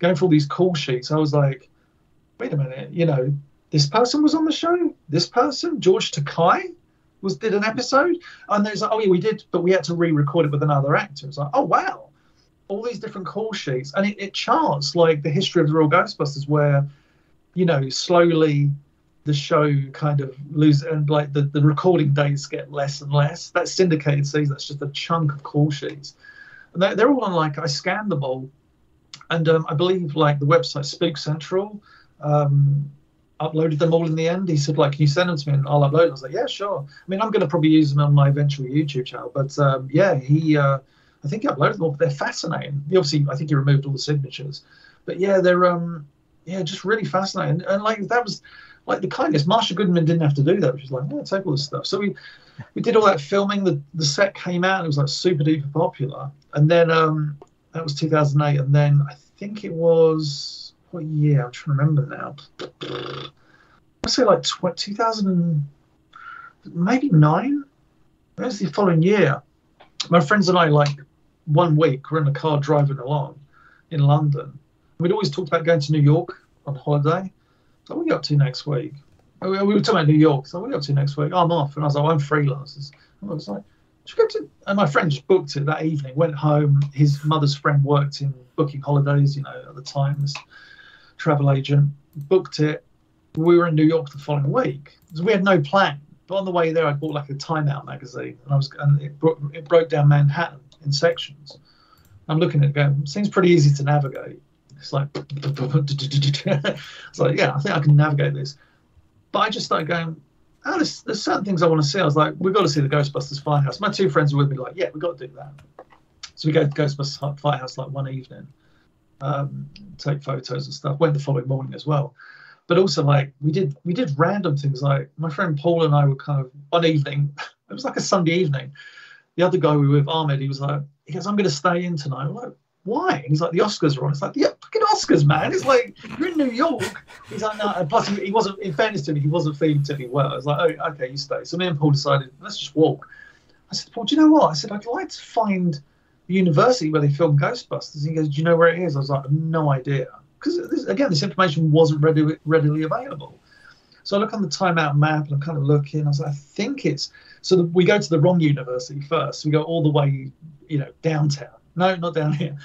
And we were deciding, we were like trying to get our steps in. So it's like, fuck it, let's just walk up. We walked up to like, I think it was like 115th or something. So we walked like about 100 and something blocks. Walked all the way up. We found Columbia University, and I was like, oh my God, this is where they filmed the opening scenes from from Ghostbusters. So we go back the following morning when it's clear as day, and I start taking photos. And I'm taking photos, and I just looked at my before, I was like, oh my God. He's like, what? And I said, I think that's the wall where Bill Murray, he's like, what? When he's drinking? I was like, I think that's the wall where he's sitting. You know, do you know how much a patent clerk counts? No. So we go over to the wall, and there's like this annoying iron gate in the way. I was like, that wasn't in the movie. He's like, no, he goes, obviously took it away, or they put it up since.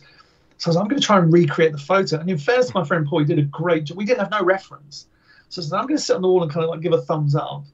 I said, take a photo, but kind of get it from this angle. And he was like, yeah. And he's terrible at taking photos. He did a really fucking good job with this. Took the photo, got home like later that evening, found the comparison photo. I was like, oh my God, we actually did it really well. And the best thing about New York and the worst thing, best thing in terms of being a Ghostbusters fan, was just walking through Central Park and going, oh my God, that's the cafe where Lewis Tully's going, let me in. Stumbled upon that. We weren't going to see it. And I was just like, oh my God. Did you go bang on the windows? Yeah, I should have, shouldn't I? And then slide down. And then I'm sure the people who work there is like, God, we get this shit every fucking time. Another one. One of the best reference that I ever saw was a show called, oh my God, it was on Netflix. I watched like the first two seasons, Being Kimmy Schmidt. And, I know what you're talking about. I haven't watched it, but I know what you're talking about. I watched the first two seasons, then I just got a bit bored of it. But they had a guy throughout the episode. You don't realise it until the end. He's like one of the lead main characters. He's wearing a blue shirt with a thing underneath.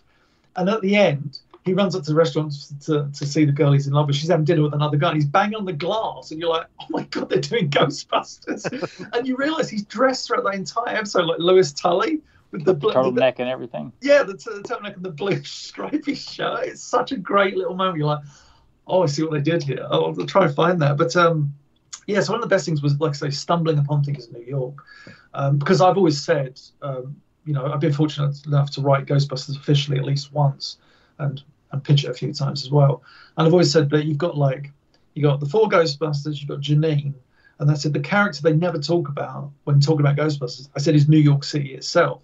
I said that movie is such a love letter to New York. Yeah, it's kind of New York in the 80s. It's dirty and there's muggers in deleted scenes and all this stuff. But it's still, New York is very much a character. You don't have that film. You can't do that film in Los Angeles. You can't do Ghostbusters in Los Angeles. I think that's the only, I don't know what your take on Afterlife was. I enjoyed Afterlife a lot. But the only thing that let it down, I thought, was just it was too sparse. But I understood you can't just do another New York movie because it's just like, yeah, they tried that in 2016. In fairness, with a very unfunny film, with an amazing cast and an unfunny film. I still don't know how. You're too polite, James. What's that? Because you're too polite on that movie. Well, no, like I say, like that McCarthy, Feig, and Feig. What am I talking about? McCarthy, Kirsten Wiig. Wig, not Fig, Wig. Yeah, Kristen Wiig and the blonde with the glasses whose name I always forget, who's amazing on Saturday Night Live. That's been a great cast. And yet, if you ever see the making of that movie, it's like, you can see what they were doing wrong. It's like, we're going to just ad-lib, because that's what they did in the 80s. It's like, they still had structure. They still had structure to every scene. If you watch all the recent behind-the-scenes footage that's come out on Blu-ray and DVD for the original Ghostbusters, every take was different, but the structure was there every time. It wasn't like, let's just riff and make some. It's just like, no, structure is there.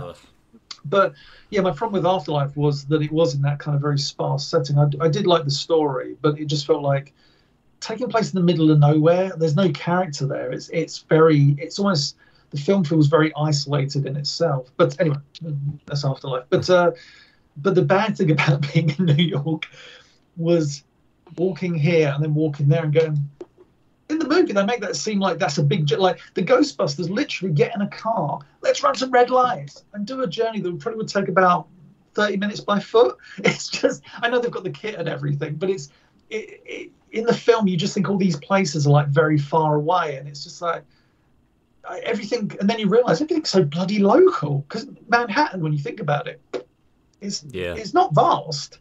You could probably walk from one side to the other in a very short space of time. But you see the movie, and it's like, and then other things like, well, they come out of the, let's run some red lights. They make a riot. technically they should have made a left when they came out. It's stuff like that when you start realizing it's like, oh. But I get back from New York, and then this leads into a very short version of this story, thankfully. I one of my fellow serial geek artists, Dan Schooning, and I said to him, so we should pitch a Ghostbusters story, man, to IDW. He was like, that's a really good idea. So I write a 10-issue story arc, and we send it off, and IDW don't get back to us. Eventually they do, and they say, we're not interested. So Dan says, do you want me to put it on my DeviantArt? I say, yeah, sure, do it. Dan puts it up. Weirdly, and this is the days before, Twitter is in its infancy. This is the days before hashtags and stuff like that. But it got traction. And various websites started contacting us about it. And the New York Daily News approached us. It was like, do you want to be interviewed about your Ghostbusters pitch? It's like, really? Like, yeah. I was like, okay.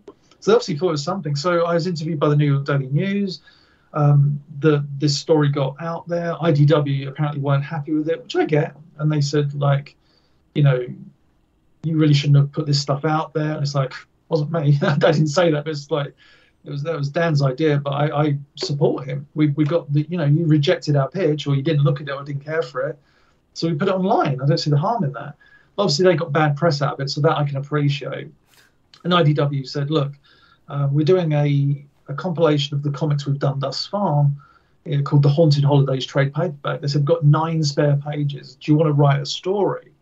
I was like, oh my God. Yeah, it's like, yeah, you pitch us a Ghostbusters story. I said, what holidays can I do? They're like, well, Thanksgiving's gone, Easter's gone, or something. No, sorry, Christmas is gone. And they said, Thanksgiving's left. I was like, right. I was like, great. I've got to write about a holiday we don't celebrate in England. So I kind of, sat there and I came up with this 9-page story, and I laid out the illustrations. I wrote the script, sent it to IDW. They said it's great. Came back. I laid out the page illustrations, sent those to Dan. Dan did an amazing job. It got published, and the reception was really good. There were still a few reviews. Every once in a while, I'll see if I can find them online.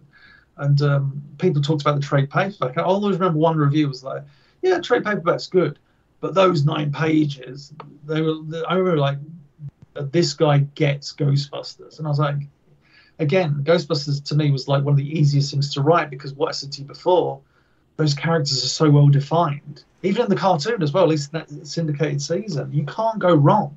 It's like, you can't have Egon go, come on guys, let's do this. Egon's not really that. That's a Ray thing.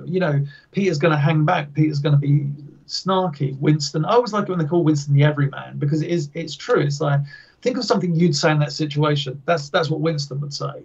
Like, except for, I'm not going to say someone, I've seen shit that will turn you white. That's not really something I would say.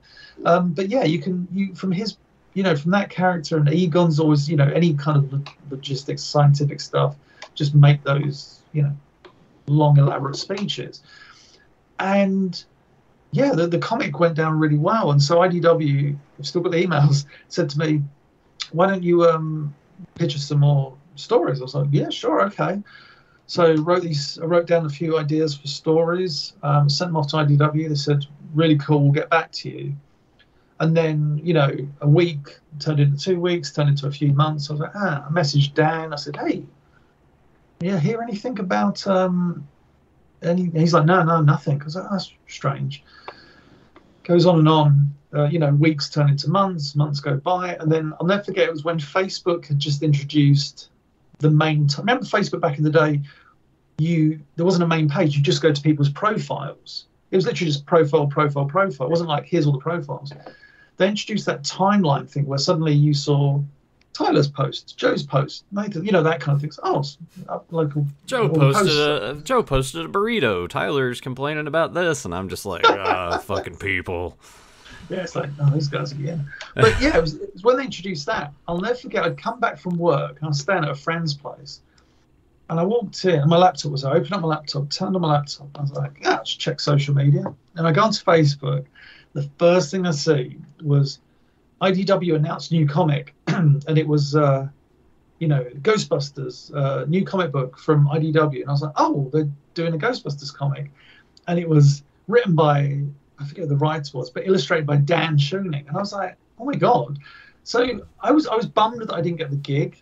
But I was really bummed that Dan had never reached out. And so I messaged him. I said, hey, Dan, I said, you know, good work on the gig, but, you know, I won't lie. I'm gutted that, you know, you didn't message me. And, yeah, and I guess that's where I'll end the story. But I was just like, oh, that really, so it's going to sound really melodramatic, but it really hurt. And people are going to say, oh, you're just jealous, because I wasn't. I love Ghostbusters. But it was the fact that I pitched a comic, and initially IDW had said the artwork was too cartoony.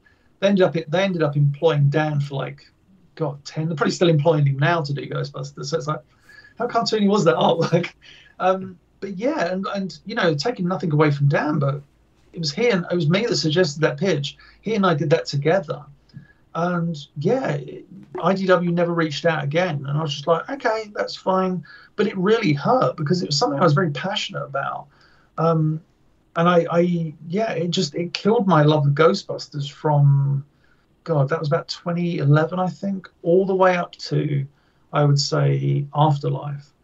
Because I know it sounds weird. Some people go, oh, I hated Afterlife or whatever. But I was like, that's not the point about it. My friend and I went to see Afterlife. We really enjoyed it, and I really enjoyed lots of the kind of I'd say lots of not the original. The film was pretty much, here's the original movie, but different. We've even got the same music. It's like a bit of an over-reliance on the original score, but, you know. But watching Afterlife and coming out of that, I was like, oh, I can watch Ghostbusters again. This isn't, you know, it sounds really, people are going to think it sounds really melodramatic, but it doesn't. You love something, and I love Ghostbusters so much, and you put so much heart and passion in something, and then it's like, oh, we're going to do it without you. And it's like, okay, but, you know, I don't know, it just felt really weird. And then, so yeah, it really killed my love of Ghostbusters, which really sucked. I wasn't able to watch the cartoon for the longest time. And then the start of this year, Afterlife came out on Blu-ray, and they released, and I can't remember who it was. I think it was Spook Central or one of those Ghostbusters websites that's been going since the 90s. Said, hey, there's the work print available, and I was like, oh, I wouldn't mind seeing the work print of Ghostbusters, begrudgingly. Sounds fucking nuts. So our man Dusan was able to secure that for me, and he was like, here's the work print. I was like, okay. So I remember it took me a few days to watch it. I was living in my, currently not living in my lovely apartment in London. I was living in London in my apartment with the private cinema. Booked the cinema, went downstairs, and I put the work print in, and I sat there in this big cinema. Oh, this is a big cinema, but like it's a big screen, you know, smallest cinema. It sucks to be James Eatock, doesn't it? It does now that I'm living with my parents again. But yeah, I sat there and watched the work print, and as I say, I honestly think anybody who watches the work print will come away with the same emotion that I did, which is, oh my God, that original movie is, as in the movie we saw growing up, is so bloody good. It's such a near perfect. I understand people don't get it, don't like it. It's whatever. A perfect film to me. It's not near, but to me, that's a perfect film. Yeah, I would agree with that. I could never. There's nothing about that original movie that would go, tweak this or that or this or that. It's just, you know, so good. And watching, like I say, Afterlife combined with watching the work print, and watching the work print reminded me of all the story beats and all the kind of moments and all the bits I liked about the, you know, Bill Murray's acting, Harold Ramis, Ernie Hudson, Dan Aykroyd, Sigourney Weaver, Rick Moranis, all these different. I was like, oh God, I really do fucking love this movie. And I watched the work print. I really enjoyed it. I remember like watching the work print and getting like, even though the work print has no music in it, but I was still getting emotional at certain points, going like, oh shit, this is a really special movie to me. It's a really important movie in my life. And then a couple of days later, I had the cinema again, because of course I did. And I think that was the same, maybe a different night, but I watched the finished version of Ghostbusters, and I was like, oh fuck, I think I love this. I think I can watch Ghostbusters again. And then subsequently moved out of my apartment in London to my parents, because that's the way life is sometimes. Moved to my parents, got my whole setup prepared, and I was just like, there was a time prior to the whole, you know, losing love of Ghostbusters, where I would watch Ghostbusters probably every other week of my life. I just loved it. I would not sitting there like watching it, but like working on something and it's on in the background, because it's like watching He-Man or any 80s cartoon. It's that familiarity.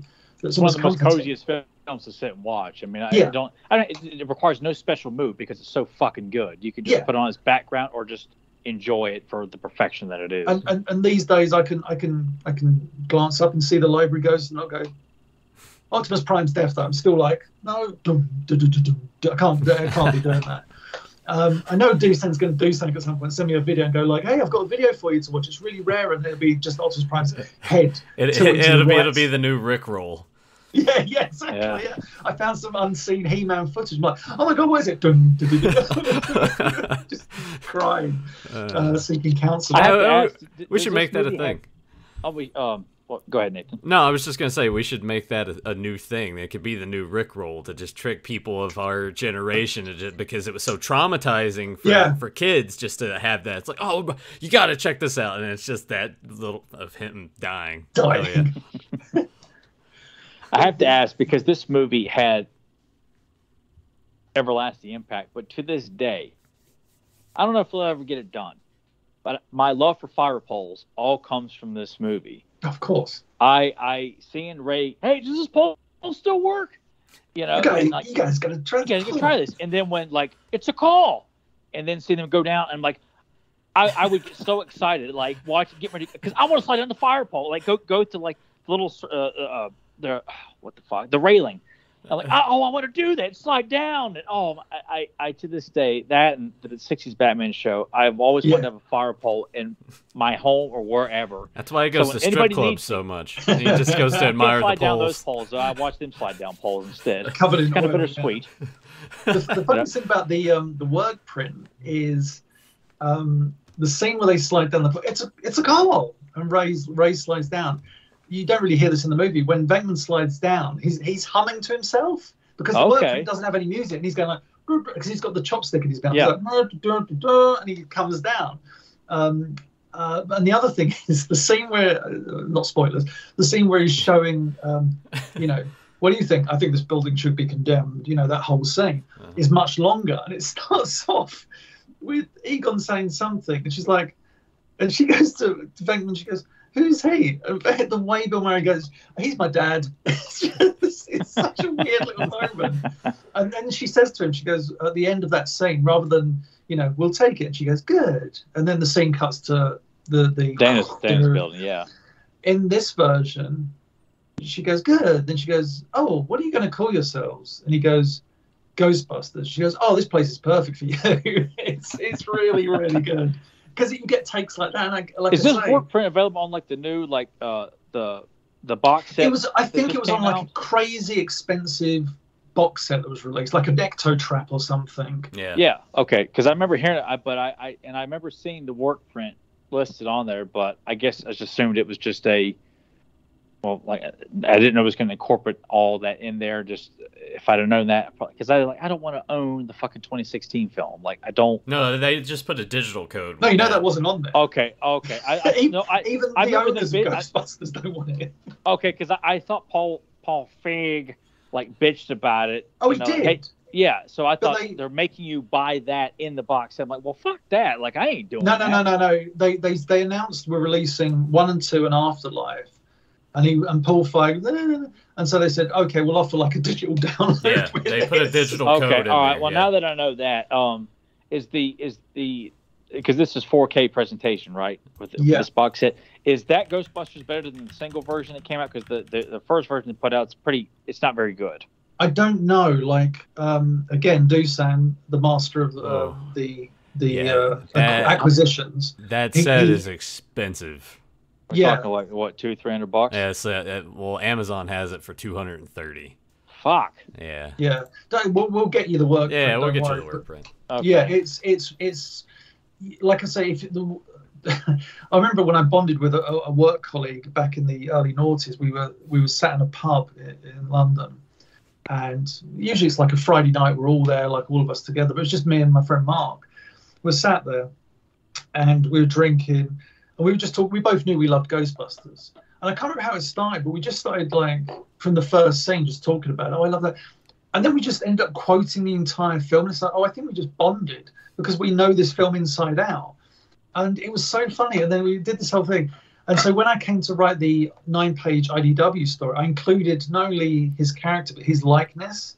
So there's like the guy they visit is a guy called Mr. Fairless. And that's based on my friend who looks exactly like that. I was just like, yeah, it's kind of my I said, so I remember saying to Mark afterwards, I was like, I wrote you into the comics. So technically you're part of the official Ghostbusters universe. Because that was the other thing as well when I wrote that comic. They said the script would have to have gone across the desk of, I believe it was maybe all three, Aykroyd, Ramis, and Reitman. And it may just be like a tick or whatever. I was like, hey, the idea that it went across their desk, that's still pretty cool. But yeah, like I've learned to, you know, I'm in a position now where it's like, oh no, I love Ghostbusters again. I can watch it and I can feel that warmth and that joy. And, you know, I've been talking about this YouTube channel I'm launching. It's like, I get to make videos about Ghostbusters, and it's going to be not go make video. It's like, I'm going to make videos about the real Ghostbusters and how there was like naked characters in 2 episodes that I can talk about. Two episodes. And I can talk about Japanese studios working on the real Ghostbusters, and I can talk about this and that. And there's, oh my God, I'm so looking forward to talking about Ghostbusters again, even though it's unofficially. But you know, fuck it, it's yeah.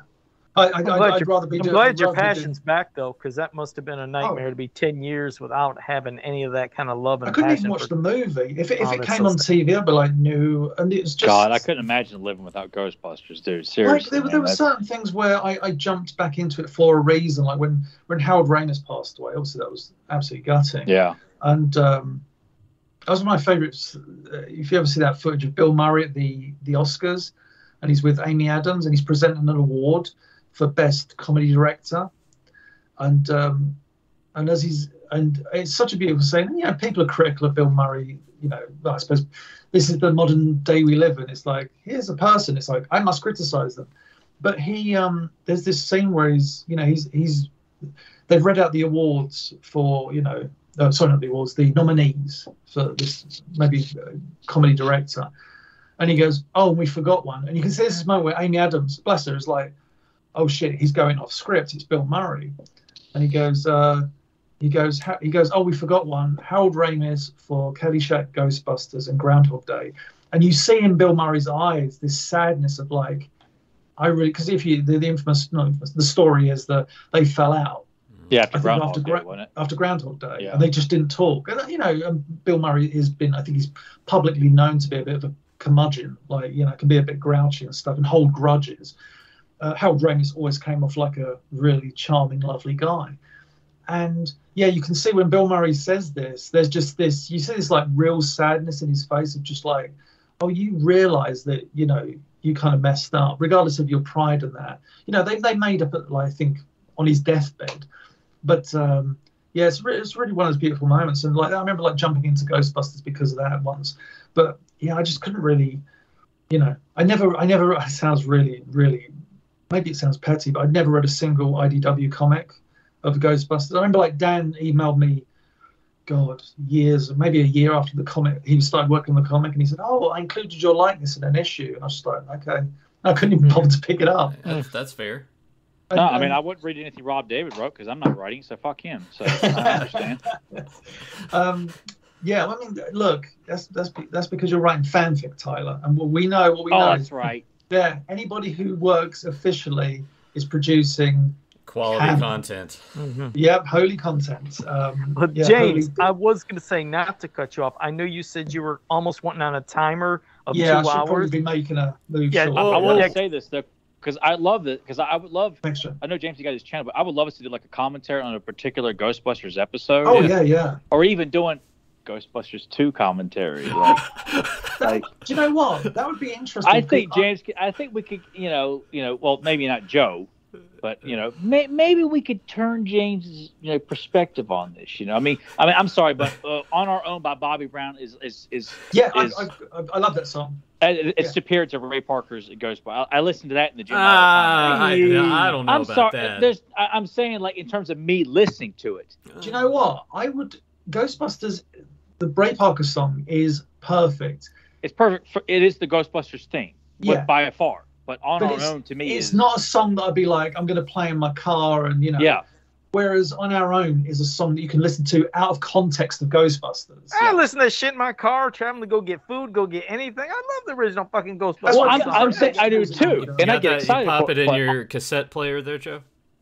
Yeah, I got my old cassette players. We'll have some fun with this shit. I'll pop it in my He-Man cassette player. I have one of those. We'll get James loving it. But James, before we wrap it up, make sure you promote it in your pages, Instagram, Twitter, Facebook, and of course, getting people ideas of what's going on with the new YouTube channel, and just pop anything you want before we get off. All right. Okay. So yeah, I mean, I always tell these days. I always say the best way to follow me is probably on Instagram, which is Cereal Geek, as in breakfast cereal, Cereal Geek 77. Yeah, I guess I'm currently working on my YouTube channel, hence this silly background at the moment. I just finished the introduction sequence, which I'm rather happy about. And then, yeah, I launched that on August the 1st. And my plan is, it's like behind the curtain, as it were, I want to have like at least 20 videos prepared so that I can put those out in the, you know, from August to December, like maybe 20 to 25 videos. Okay. Put those out so that there's content already, you know what I mean? Like, as opposed to, oh shit, I've got to rush to make more content. And then maybe in those months I can go, I'm going to sit down and write a bunch more scripts and to make episodes. Are you going to be covering like one or two shows and doing multiple videos devoted to those? Or are you going to do like Spider-Man's Amazing Friends, Real Ghostbusters? Yeah, everyone's going to be like an individual one. So like the first video I'm doing is probably going to be like a He-Man one, and then the next one's a Transformers one. The next one's like a Ninja Turtles, maybe. Yeah, and there's a. You're gonna get a Dungeons and Dragons, hopefully. Oh yeah, Dungeons and Dragons stroke Real Ghostbusters, because there's a connection in one episode where they weirdly cross over, but it's something that it's something I made public in Serial Geek and on the Dungeons and Dragons and Real Ghostbusters DVDs. I wrote this bit of trivia. I thought, I'll turn it into a YouTube video. I'm not sure everybody's seen that. So yeah, everyone's going to be like a different cartoon. When I posted like just the teaser image today of like the actual kind of shot, and someone said commentaries, and I was like, yeah, I mean, commentaries are the only problem about doing a commentary, I think, is going to be if I try and do a commentary and then it gets copyright struck. So I thought maybe the way around that is to, Doosan's probably somebody who knows really all about this. He understands all that stuff far better than I. Is that maybe I do commentaries where I'll do the commentary and maybe have the audio, you know, obviously as you do with the commentary lower, but instead of having the whole cartoon, which sounds like a copyright nightmare, is you just have like frames or like a still every 10 seconds or something. Yeah. I thought that may be a good way to do it. And then maybe if there's a sequence I want to point out, I'll kind of have a little animation in there. But I really, the last thing I want to happen on my channel is just to get like copyright strikes every 10 seconds. Yep. But apparently when you publish to YouTube now, Doosan was saying it's probably it checks for it. Yeah, it does like a pre-check. Yeah. So yeah, thus far, when I eventually load up the introduction sequence, I can't imagine I'm going to get too much problem with that, because as long as each of the clips doesn't go too long, so it's like you can have it 2-3 seconds, maybe a little longer, switch to another clip from something, then you should be fine. I would think. Oh yeah, I very much definitely did that. But like when it comes to episodes, obviously I probably will, like if I'm talking about, for example, the Inspector Gadget pilot, which is an episode I want to do, I'm probably going to have clips from that. So I don't know if I do clips without sound because I'm narrating over it. So like these are, I guess, bridges I've got across. And again, like Doosan seems to be like really on board with all that stuff. So I'm sure I'll run stuff by him, and he's like, no, I'm like, okay. So we'll see what happens. But yeah. I like how Joe's just like, oh no, come on, wrap it up. No, because I know he's got to get to sleep. I know that Nathan's got to get food. I got to masturbate. But hang on, Joe, hang on. That's right. James, really quick, the stuff that you had, because you said that you made like a little list from Ghostbusters that you had on your laptop there, that just notes that you took. What was some of that stuff? Because you never really, unless those were bullet points, you were just kind of hitting as you were talking. I covered them all. DVD box set, Los Angeles, New York, IDW pitch, Afterlife work print, Rediscovered Love. Okay, cool. There you go. I want to show this off real quick. I used to wear this when I was 5 years old. I pretty much wore it every day. Went to school in it all the time. I got my little Ghostbusters. It's real clean. Good condition. Outfit. Hey, nothing faded. I can't see Nathan on the screen. So That's weird. You haven't seen me the whole time? No, I've got Joe here and I've got Tyler here. I must have done that thing. All right. Well, that's a bummer, man. Well, he'll get you a picture. Showing up his kid-sized Ghostbusters outfit. Tyler's a circle right now. Yeah, it's really clear. It is really clear image on that, though, right there. Even though it's mirrored, but yeah, back off, man. I'm a Ghostbuster. All right. Yeah. Well, I'll say my closing thing and then pass it to Nathan to do the closing thing. But if you're new to this channel, make sure you like, subscribe, share, and ring that bell so you can always be notified when we go live. And Nathan. We'll see you in the future to talk about the past. See ya.